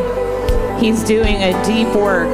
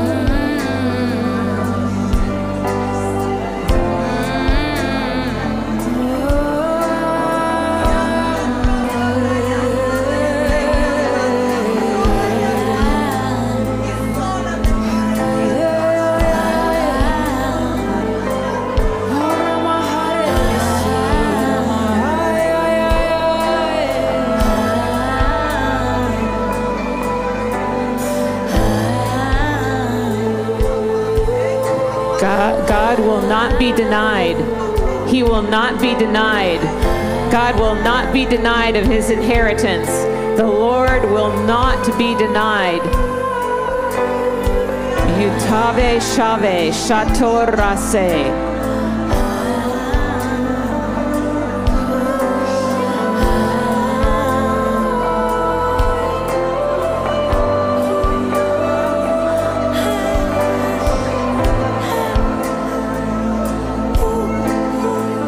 The Lord is sealing in His word everything that you've heard tonight.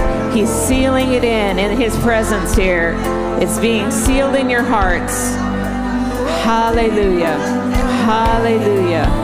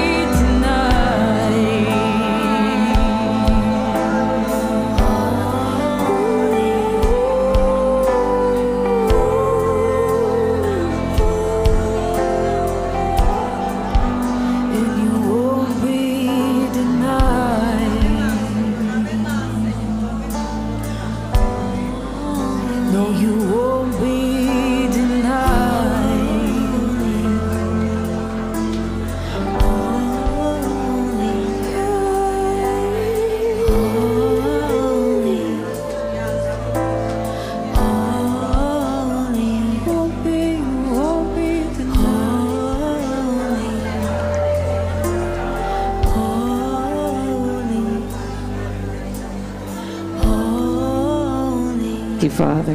Thank you, Father. If y'all are getting something, just,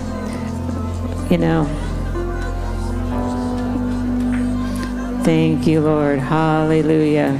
Thank you, Father. We don't have to be in a hurry, but the worship team is going to release what the Lord gives them. Every one of us has a supply of the Spirit. And as you're just yielding to the Lord, He's doing a great work in us and through us. He's doing a great work. And I just thank you all for your hunger and for allowing the Lord to flow in you and through you.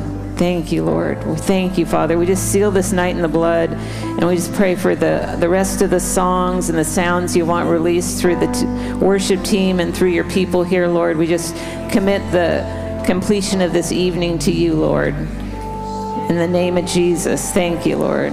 Thank you, Lord. I'm just going to continue to worship, and if you do have to leave, just stay quiet so that those that are still here can finish out. So those that are still here can finish out what the Lord has for them. So we reverence your presence, Lord. We reverence your presence. Thank you, Lord, for the sounds of heaven coming forth. Thank you, Lord.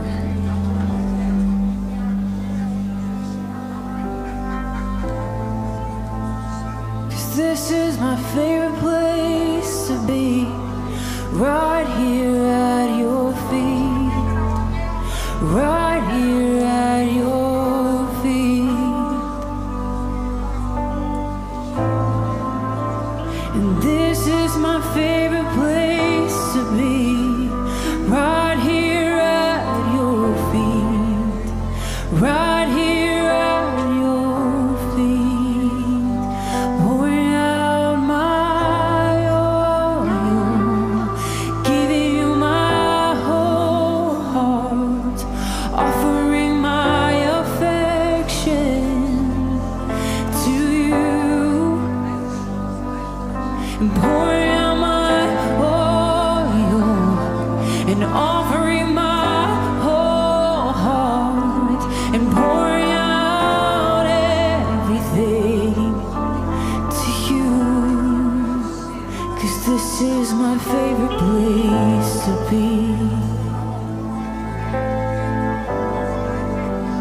right here at your feet.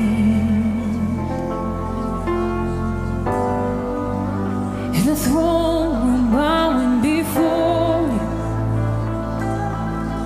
crying, holy is the Lord, and holy is my King, my beloved bridegroom, crying, holy is the Lord, and holy is my King, and holy is my bridegroom. Oh, to lavish my love upon you.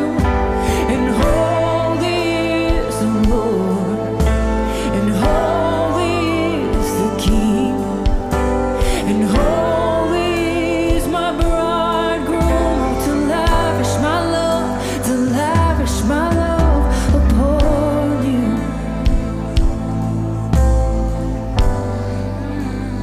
Holy, holy, you are holy.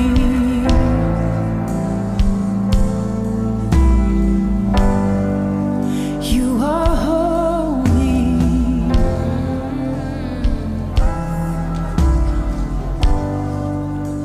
And this is my favorite place to be, bowed here at your feet, pouring out my everything on you.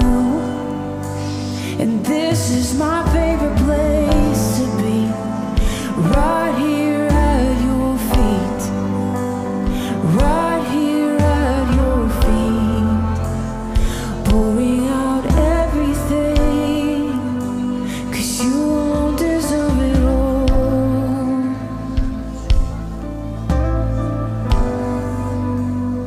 You alone are worth it all.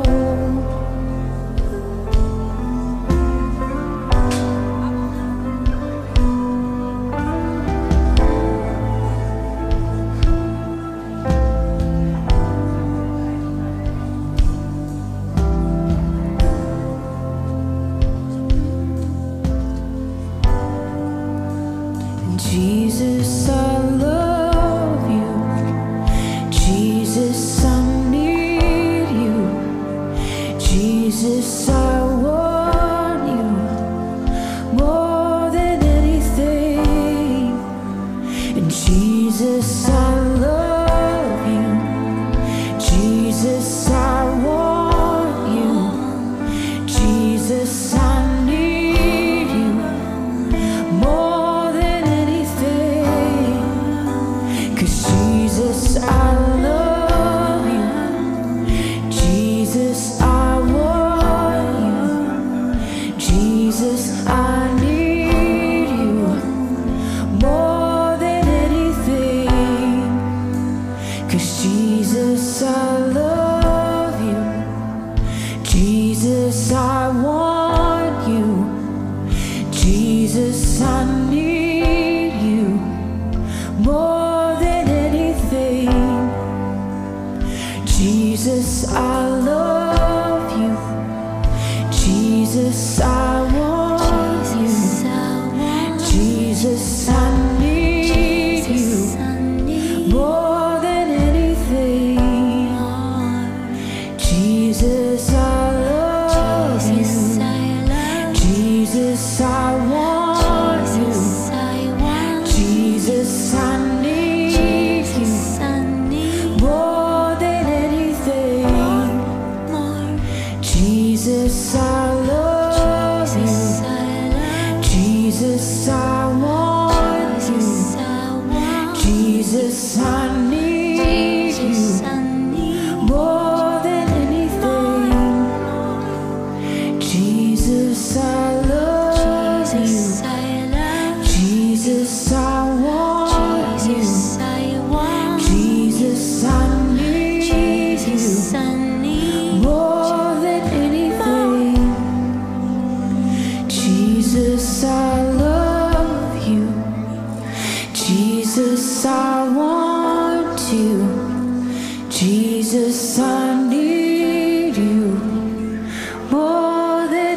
anything. And Jesus, I love you. Jesus, I want you. Jesus, I need you more than anything. Every day, Jesus, I love you. Jesus, I want you. Jesus, I need you more than anything.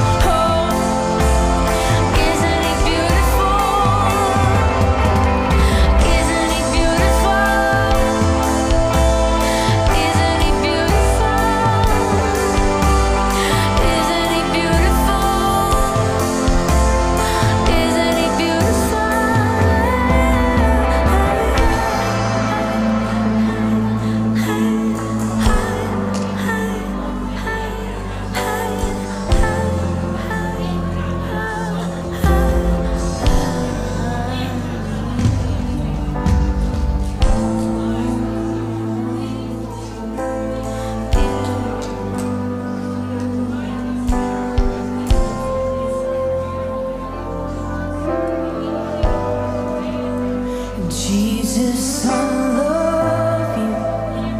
Jesus, I want you. Jesus, I need you more than anything. And Jesus, I love you. Jesus, I want you. Jesus, I need you more than anything. And Jesus, I love you. Jesus, I want you. Jesus, I need you more than anything. Jesus, I love you. Jesus, I want you. Jesus, I need you more than anything. Jesus, I love you. Jesus, I want you. Jesus, I need you more than anything. Jesus, I love you. Jesus, I need you. Jesus, I need you more than anything. Jesus, I love you. Jesus, I want you. Jesus, I need you more than anything. Jesus, I love you. Jesus, I want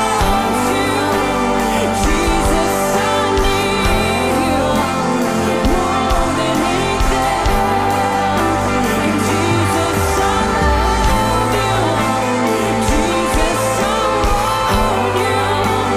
Jesus, I need you more than anything. Jesus, I love you. Jesus, I want you. Jesus, I need you more than anything. Jesus, I love you. Jesus, I need you more than anything. Jesus, I love you. Jesus, I want you. Jesus, I need you more than anything. Jesus, I love you. Jesus, I want you. Jesus, I need you more than anything. Hallelujah, Lord, we love you. Lord, we thank you. Lord, we thank you for your presence in this place, Lord. We thank you, Lord, that it will stick to us and carry out with us wherever we go by the power of the Holy Spirit. In Jesus' name, amen. Amen. We want to get you home. Try to be here by 9 in the morning if you're coming back. God bless you. We'll see you soon.